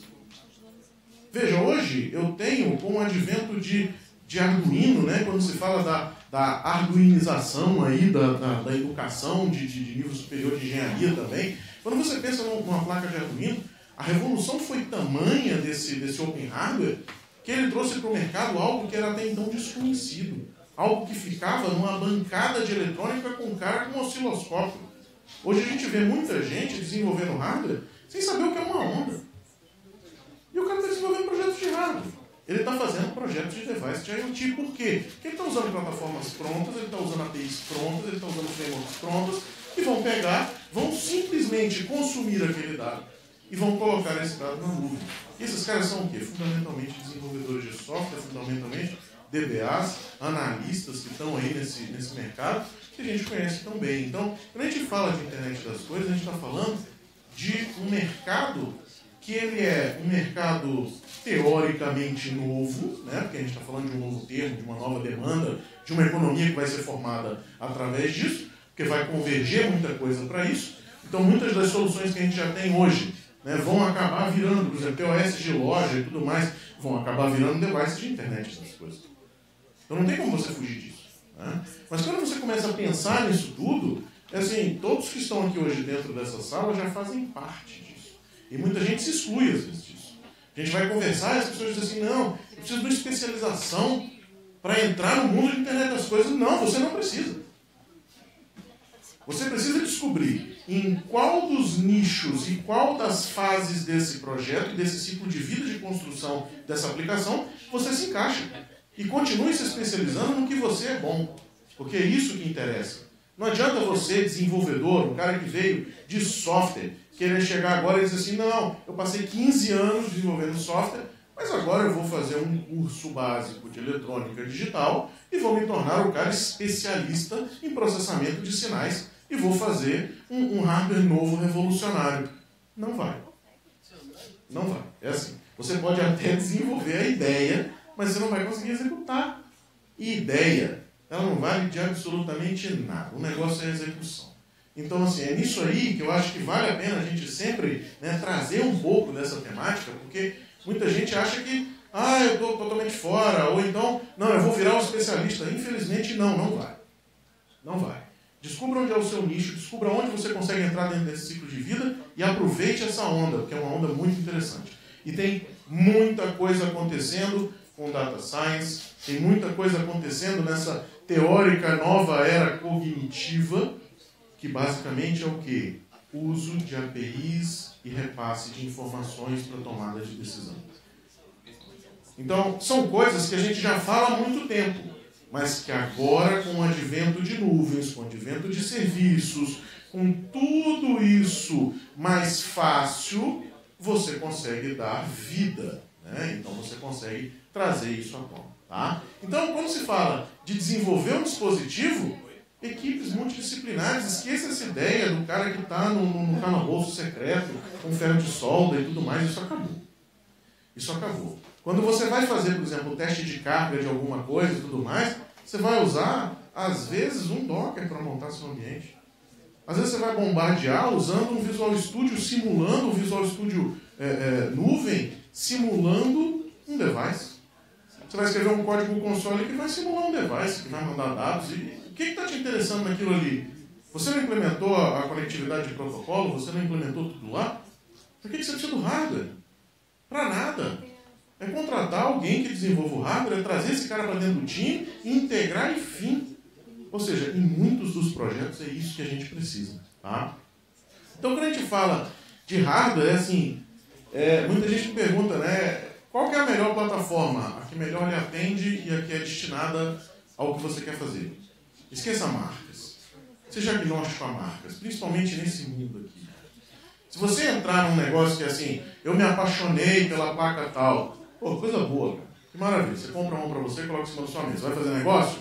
Vou. É a melhor linguagem de programação que se opera naquilo lá. É o negócio que performa melhor, é o que consome menos bateria e é o hardware que já está pronto, você consegue time to market menor. Pronto, é isso que interessa. O resto é bobagem. O resto é amor, é fim de semana, é hobby, é tudo mais. Então, se você realmente quer entrar nesse mundo, né, para fazer isso, tem que começar a desapegar dessas coisas. Muitas plataformas existem. Né? Aqui, é um Raspberry Pi, é um Arduino. Cara, de novo, qual é o melhor? Às vezes, nenhum dessas é melhor para você. Você tem hoje coisas com Bluetooth Low Energy, por exemplo, que custam $16, com o Bluetooth Low Energy funcionando, com memória, custa $16, está pronto. Para que diabo você vai perder tempo reinventando a roda? É bobagem, cara. É bobagem. Eu vejo muita gente chega e diz assim, Raspberry Pi é a melhor coisa do mundo. Então, às vezes não. Às vezes não. Mas é um negócio extremamente potente, mas você precisa dele? E o custo de importação para você internalizar isso aqui? Quanto custa para você trazer?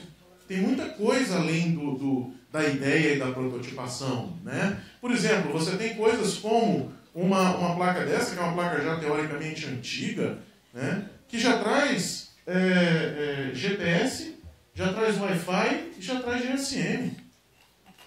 Cara, um cara desse aqui custa $65 para você prototipar e para você colocar no final da linha lá, você vai gastar $10, $12 em cada socket desse. Né? Então, assim, para que você está perdendo tempo com outra plataforma? Agora, para que você vai perder tempo com essa se você não vai usar nem GSM, nem GPS? Porque é muito boa, ela pode me dar uma gama de coisas. Você quer brincar ou você quer entrar realmente no mercado? Quero brincar. Então você compra um cara desse aqui e brinca. $65, barato. 10 dias está na sua casa. Compra lá no Seed Studio, já vem com imposto pago. Você já paga lá. Contrata de FedEx, ele já chega com imposto pago. Você vai pagar o dobro, acabou. Mas não é isso. Quando a gente fala de IoT, e eu acho que é uma coisa que foi muito, muito bem tratada aqui hoje, é que a gente está falando de volume. A gente está falando de escala. Quando você fala de volume, quando você fala de escala, os problemas que você tem, eles vêm na mesma ordem de grandeza. Eles vêm em volume, eles vêm em escala. Então, se você for desenvolver todo um hardware e tudo mais, você começa a ter problema. Tá? Outra coisa que é uma discussão muito bacana, e aí vem de encontro a ideia de vamos trazer a inteligência para a ponta ou vamos deixar a inteligência na nuvem? Né? Quando se fala de um Embed OS, e aí a gente fala das várias derivações de Linux que você consegue colocar nessas plaquinhas, né? O OpenWRT, tem várias que você consegue colocar. Né? Puta, isso é muito bom. Sim, concordo. Para que você precisa disso? Essa é a primeira pergunta. Se você tem um sistema operacional, você tem tempo de boot, miseravelmente. Onde está gravado esse negócio? Está gravado aonde? No SD card? Na sua placa protótipo? E se aquecer? E se o SD card der problema no sistema de arquivo? E aí, você para o caixa da loja? E se a gente estiver falando do monitor cardíaco, você mata o cara? Como é que funciona isso? Qual o nível de aplicação que você tem? Você precisa realmente processar esse cara lá na ponta? Por que você não pega somente o dado e não manda ele para a nuvem, em algo que está num ciclo eterno e que vai simplesmente pegar o dado e mandar para a nuvem?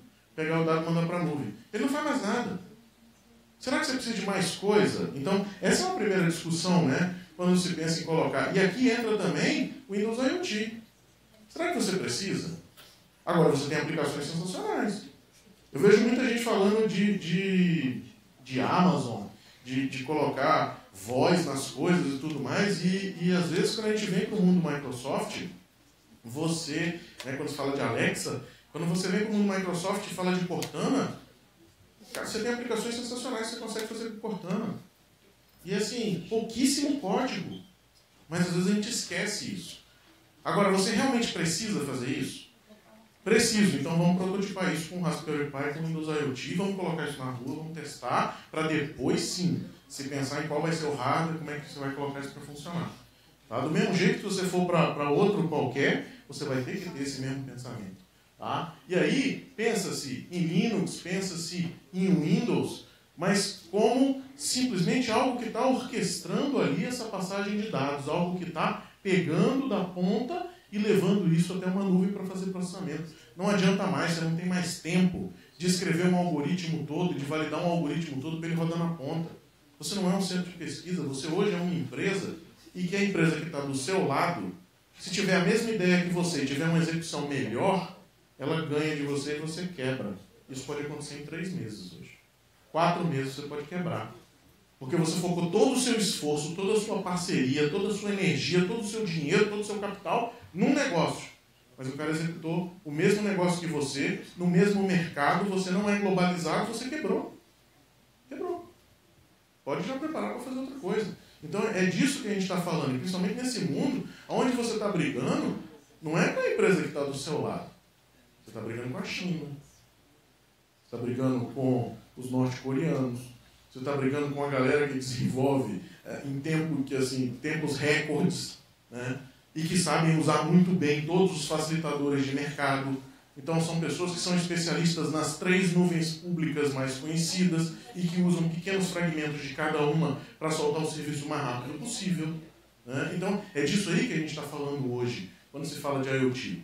Outro lado que você pode começar a pensar é trabalhar com o bare metal. O que é o bare metal? É você pegar e salvar aquele pequeno firmware na placa. É o que acontece com o seu Arduino, né? Você pega e salva aquele firmware e diz assim, olha, esse cara ele roda só isso aqui.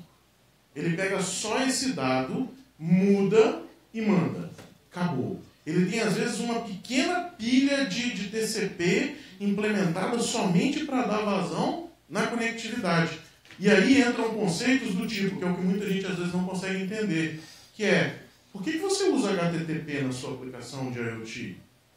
Não, HTTP porque ele é o mais simples possível, imaginário, mas por que você não usa MQTT?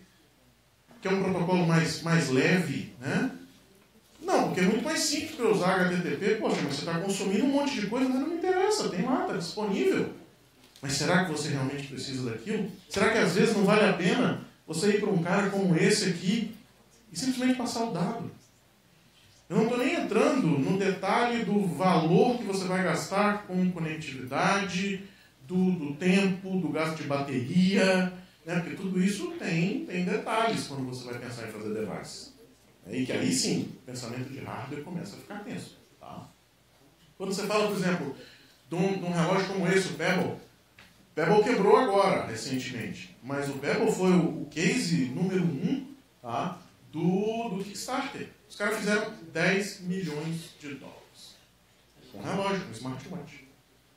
Mas por quê? Porque eles conseguiram sair com algo inovador. Os caras tinham um e-paper aqui na frente que levava quase semana de bateria e tinha um processador que resolvia o problema deles. Agora, eu preciso colocar um OS aqui dentro, eu preciso fazer não sei o quê, eu preciso ter... Não! Eu preciso mostrar a hora, conectar via Bluetooth, pegar uma mensagem minha aqui, mostrar aqui, tirar do celular, mostrar no telefone. Não, acabou.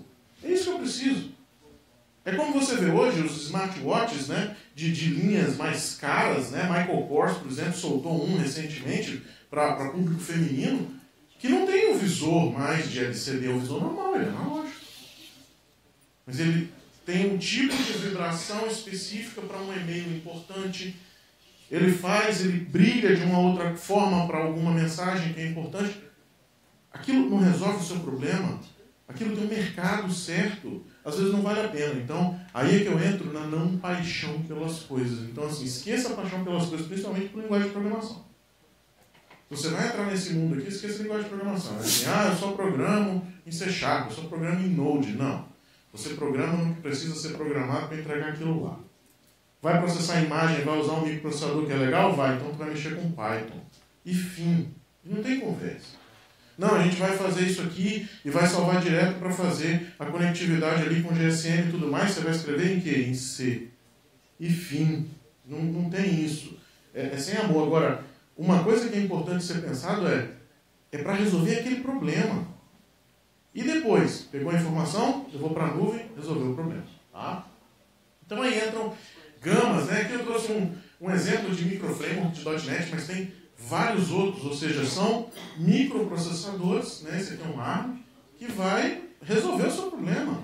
Tem um sistema operacional aqui? Não, mas você precisa? O que você está fazendo aqui? Não está só lendo? Está só lendo um dado? Então é isso que interessa. É bobagem você perder tempo. Isso aqui é uma placa de desenvolvimento, isso aqui não é para você fazer produto, isso aqui é para você validar a sua ideia, isso aqui é para você colocar para funcionar, para você prototipar. Quando você vai realmente para o mercado, você vai sacar somente esse elemento aqui e fazer, às vezes, o o seu PCB, às vezes montar o seu device, ou às vezes você vai usar uma plataforma que você pode tanto prototipar quanto utilizá-la, né, em produção. Então essa aí é que é a ideia quando se fala disso. Quando se fala de conectividade, assim, milhares de coisas. Então, adianta o desenvolvedor de software tentar entrar nesse enlace físico aqui? Não. Ele vai ter que escolher um parceiro. Poxa, Sigfox, é Loura, é qualquer um desses aí. Vai chegar, vai utilizar esse cara, acabou. Ele vai te dar uma API lá na nuvem que você vai pegar e vai linkar ele com o seu IoT Hub ou com o que você quiser utilizar aí. Tá?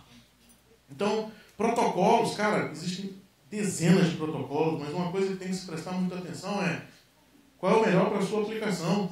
AMQP, MQTT, né? Então qual deles? COAP, tem vários, né? Zigbee.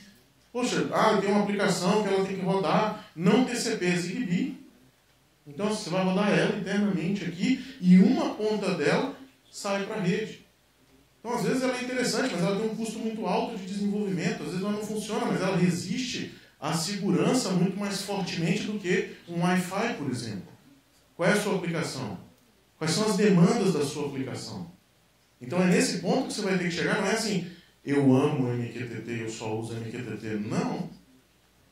Na maioria das vezes a gente consegue usar, mas assim, não necessariamente.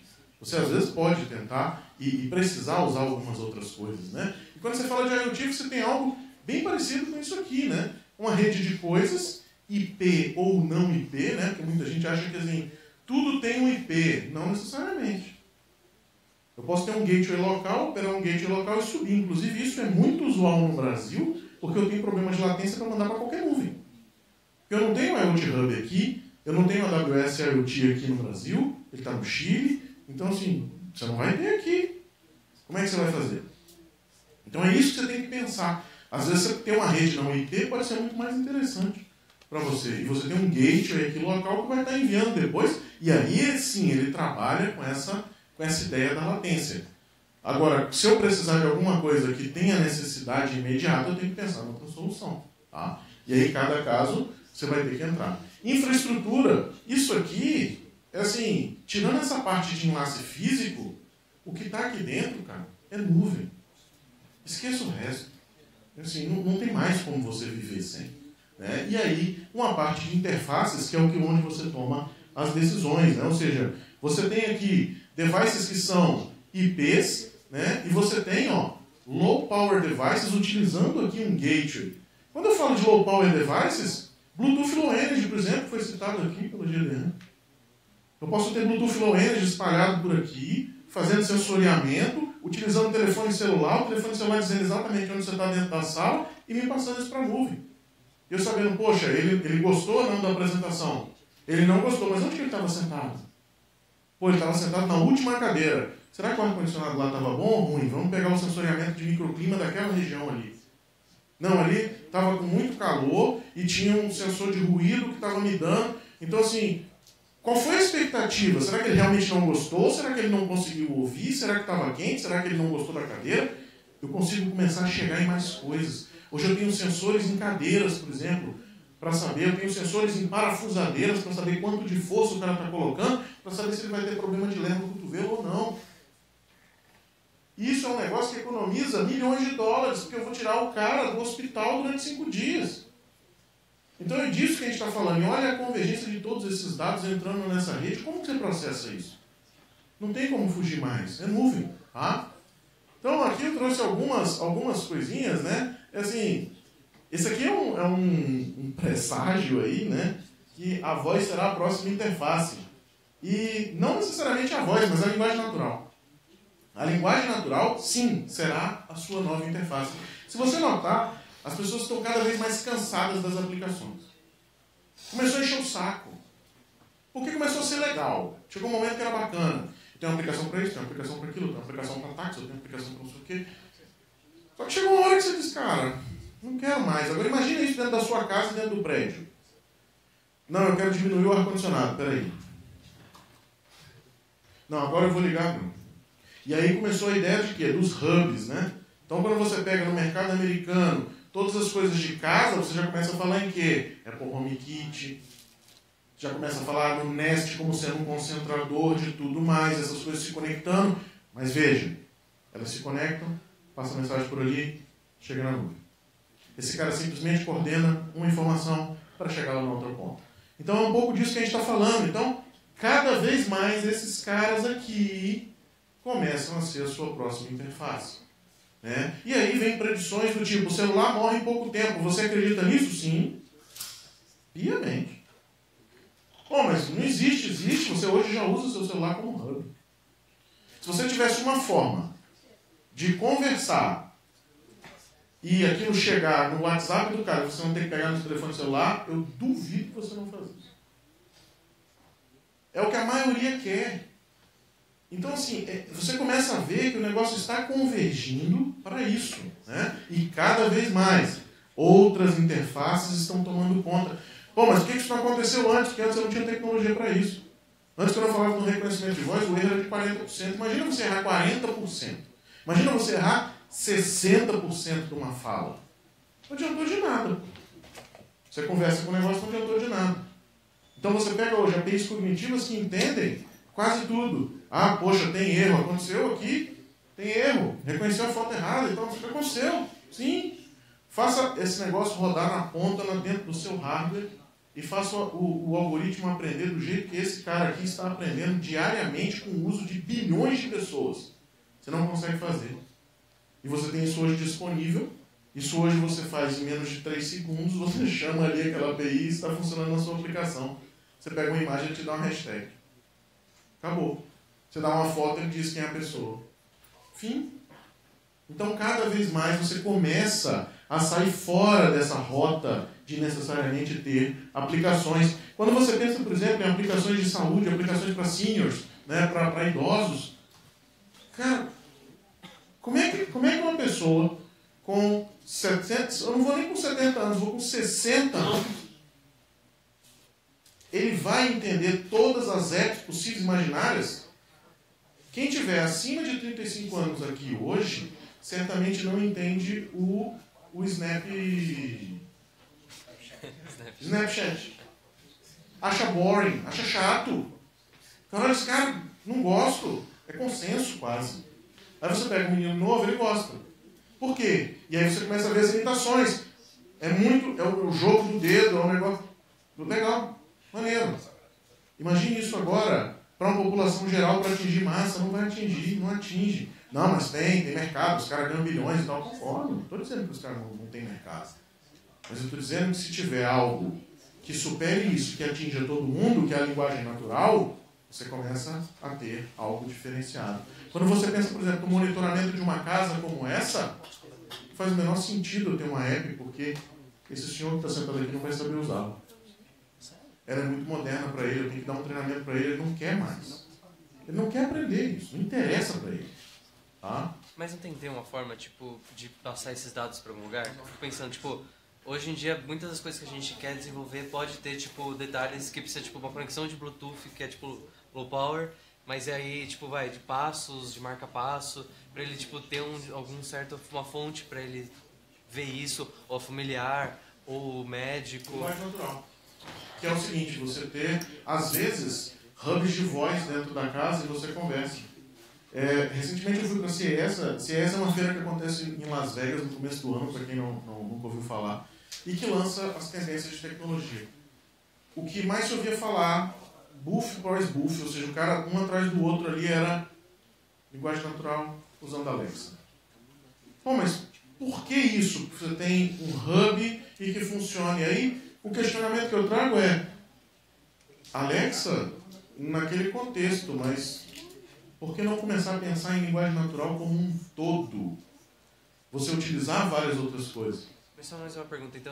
Então, ainda hoje essa questão tipo, de simplificar através da linguagem natural, ela ainda não é um negócio de custo acessível. Tipo, as tools que a gente desenvolve podem ser acessíveis, né? De 10, 15 dólares para transmitir. Mas essa questão, tipo, ainda hoje de interfaces, elas são caras. Mais ou menos. Ela já começa a baratear no momento em que você está trafegando isso na nuvem e tira a conectividade como um problema. Não, eu tô pensando, tipo, tornar isso possível para alguém do interior do Maranhão. Não. Mas no interior do Maranhão, sim. No interior do Acre, não. Não, é que no interior do Maranhão, tipo, a internet é 200 KB. mas você vai passar pouca coisa, você não vai passar muita coisa, você não vai estar fazendo um streaming gigantesco. Aí que está o grande negócio, está nisso, nessa evolução, inclusive na evolução de protocolos de comunicação e compressão, para que você consiga fazer isso. Naturalmente, se você não tem conectividade nenhuma, você tem um problema. E é o que hoje a gente ainda não chega nesse ponto, né, de falar assim, erradicamos o problema de conectividade. Não, mas a gente vai ter que erradicá-lo. Não é um negócio que a gente diga, olha, pode não acontecer e tudo mais. Não, isso tem que ser tangível, isso vai ter que acontecer. Não tem como você fugir disso. Agora, o maior custo que se tem hoje, quando se fala de implantar a internet das coisas e fazer esse negócio todo que a gente está falando aqui, é conectividade. E que é o que está sendo mais bem tratado. Se você olhar, hoje você consome muito mais banda de dados do que banda de voz. Há 5 anos atrás, se você chegasse numa companhia de telefone e dissesse assim, eu quero 12 mil minutos. Você não ia sair de lá. Você ou nem ia te esconder, ou você ia deixar a carteira ali, ia perder todo o seu crédito para pagar aquilo. Hoje em dia você chega num negócio que o cara diz assim, te dou 10 mil minutos, mas só te dou 2 GB. O plano médio. Então, assim, é isso hoje. Né? A gente vive um problema hoje ainda de conectividade. Não é um problema Brasil, tá? É um problema mundo. Mas que vai ter que ser erradicado. Não estou falando de 5G. Estou falando de conectividade mínima para que esses devices comecem a conversar. Quando você fala, por exemplo, de um device como esse device aqui está sendo acelerado pela Samsung. Né? Eu tive com o pessoal que desenvolveu eles. E quando você pega um cara desse aqui, o quê? Isso aqui é uma câmera e tal. Puta, que bacana, né? A inteligência está na app? Não. A inteligência está na nuvem. Quando você pega um cara como esse, que faz medição de frequência cardíaca, ele consegue detectar 12 doenças do coração. Isso foi o que eu conversei lá, né? Isso foi em janeiro, possivelmente hoje ele detecta muito mais. Esse cara, o que ele é? Fundamentalmente, ele é um sensor ligado a Bluetooth que se conecta a um telefone celular. Se eu tiver outra forma de conectividade, esse cara precisa de mais alguma coisa? Não. Não, mas aí, tipo, então beleza. Então ainda precisamos de apps. Não necessariamente. Não, que você falou, por exemplo, dessa questão dessa conexão com Bluetooth celular e tipo... Hoje eu preciso passar pelo celular como um gateway. Sim. Não, isso eu entendo. E aí, para isso, eu preciso de uma app? Sim. Tá. Mas não necessariamente esse cara precisa de uma app para operar. Não. Eu preciso dela como funcionalidade de gateway. Se eu pegar esse cara aqui e ligar ele, né, porque eu não vou conseguir por causa de interferência às vezes, mas se eu conseguir ligar ele em algo que se conecte imediatamente, acabou. Está resolvido. A app não me serve de nada. É assim, é aquela app que você diz assim, por que você tem isso aí? Não, isso é só para me dar o token do banco. Tá, mas se eu conseguir entender que você é você e eu não precisar mais disso, ótimo. Acabou a app. É assim, está começando a gente a chegar nisso, né? E cada vez mais utilizando aí facilitadores para isso. Esse videozinho aqui, bem rápido, né? É de um cruzeiro marítimo. E só para vocês terem uma ideia...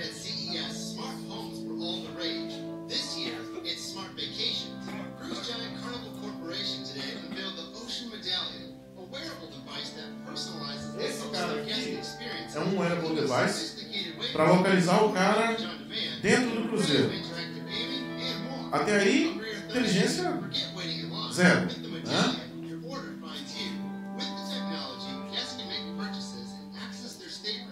Abertura de porta, até aí, assim, normal. Bluetooth low energy, Bluetooth do outro lado, reconheço, enfim, né? Aí começa a ideia de personalizar a sua viagem.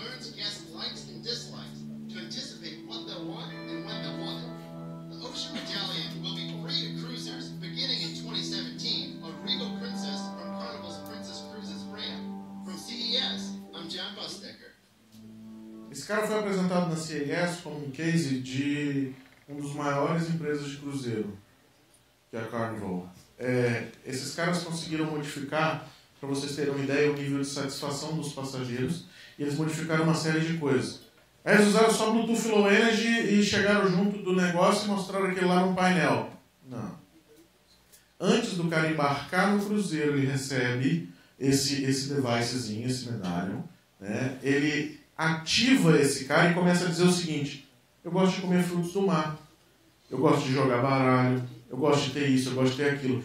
Veja quanto eu economizo de dinheiro em staff dentro desse navio, porque eu já sei o que o cara quer.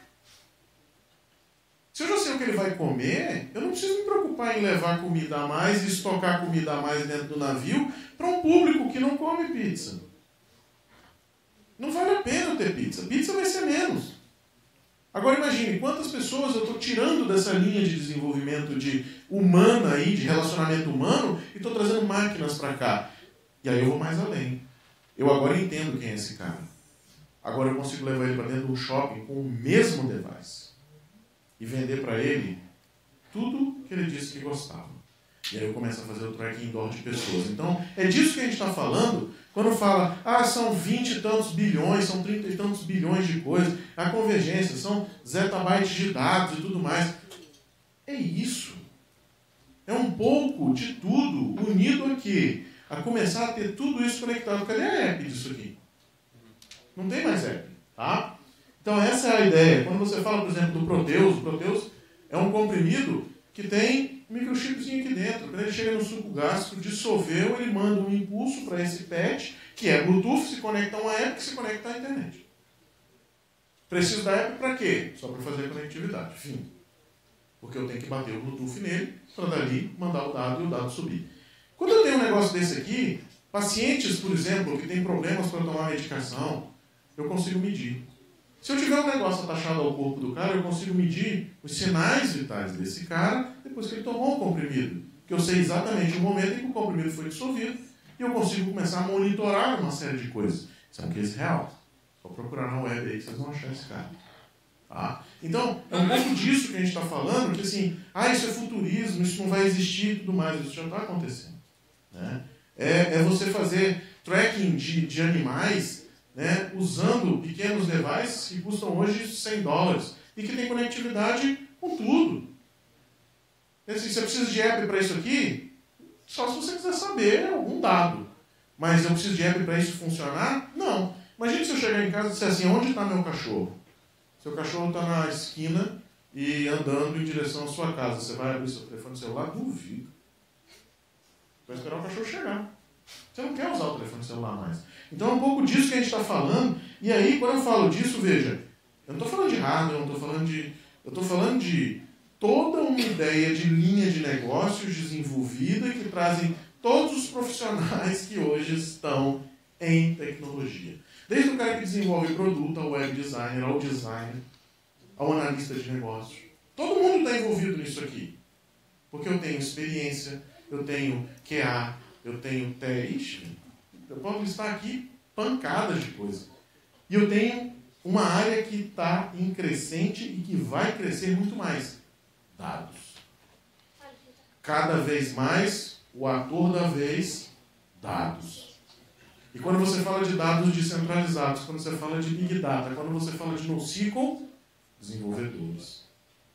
Então, cada vez mais você está nesse ciclo, né, de pessoas que até então não enxergavam a ideia. Né? O case, por exemplo, que foi apresentado mais cedo, né, da ThyssenKrupp, assim, quando você pensa num negócio desse, de você abrir e pegar um HoloLens desse aqui e colocar um engenheiro para conversar com essa pessoa, cara, eu estou falando de economia de milhões de dólares por ano, porque eu tenho um cara extremamente sênior, extremamente capaz, no meu escritório atendendo agora, não mais um caso, mas todos os casos.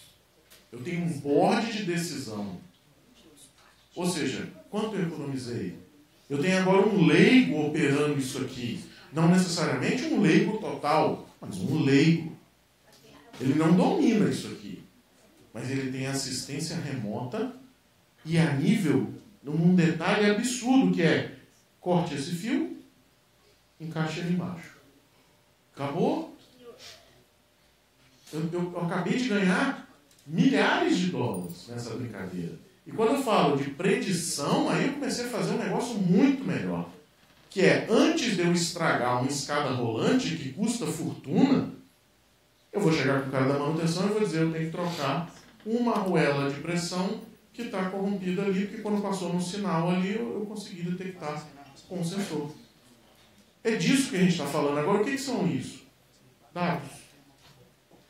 que estão sendo passados para algum lugar, que estão sendo analisados e que estão tomando ações, que estão tomando vida em decisões. Tá? Aqui alguns cases, só para a gente encerrar, né? A gente está chegando no nosso finalmente. Só para a gente encerrar, a gente fez a gente tem alguns clientes, né? Vários são com MBA, a gente não pode trazer aqui, né? Esse cliente que liberou trazer, tá? Esse aqui é um sensor de estacionamento, só para vocês terem uma ideia do que é realmente vida real, né? Então, quando você pega um cara como esse, você tem problemas, por exemplo, de aqui dentro está a 75, 80 graus, às vezes. Se você coloca um microprocessador que não aguenta isso, não tem encapsulamento militar, o que vai acontecer? Ele vai começar a tirar dados errados. A diferença entre um e outro pode ser de centavos, às vezes $1. Mas aí entra qual decisão você tomar, como você fazer isso. Então, é um pouco disso aí quando você vai entrar nesse mundo de hardware. Tá? Aqui, você tem que entrar no mundo de hardware, não tem jeito. Aqui é um projeto que a gente tem que usar hardware. Mas quando você pega, esse aqui já é a segunda versão, quando você pega, por exemplo, esse aplicativo aqui, que a gente também trabalhou, eu precisava medir satisfação de usuário. Então, o que a gente fez? Entrou na porta-CAN do veículo, colocou alguns sensores aqui dentro, e eu comecei a detectar o que estava acontecendo. Um pouco do que eu falei com o cara que estava sentado, por exemplo, lá atrás. Será que ele gostou ou não gostou da experiência? Mas como eu vou me balizar nisso? Qual era a velocidade do carro, por onde ele estava passando, estava chovendo, tinha barulho dentro do carro, estava acontecendo isso, tinha cheiro, não tinha... Assim, é tudo isso junto mais uma avaliação pessoal. Então a gente está falando de quê? Coletar dados. Tem inteligência aqui? Não. Coleta de dados. Acesso direto à porta ODB2, usando o protocolo CAN, pega os dados desse cara, acabou. Fim. Tá? Então é um pouco disso que a gente está falando. E aí, as preferências, né? E aí começam algumas coisas que poxa, eu tenho que começar a escalar esse cara. Então eu tenho que ter isso funcionando para cada tipo de veículo. E aí é mais um pensamento. Por isso que às vezes é melhor você pegar um hardware de mercado e utilizar do que desenvolver o seu próprio. Você vai conseguir testar em tudo isso? Não, mas às vezes um cara que já fez isso, que já está no mercado, consegue. Então, qual é o nosso trabalho? Analisar as informações que estão chegando através desse cara. Tá?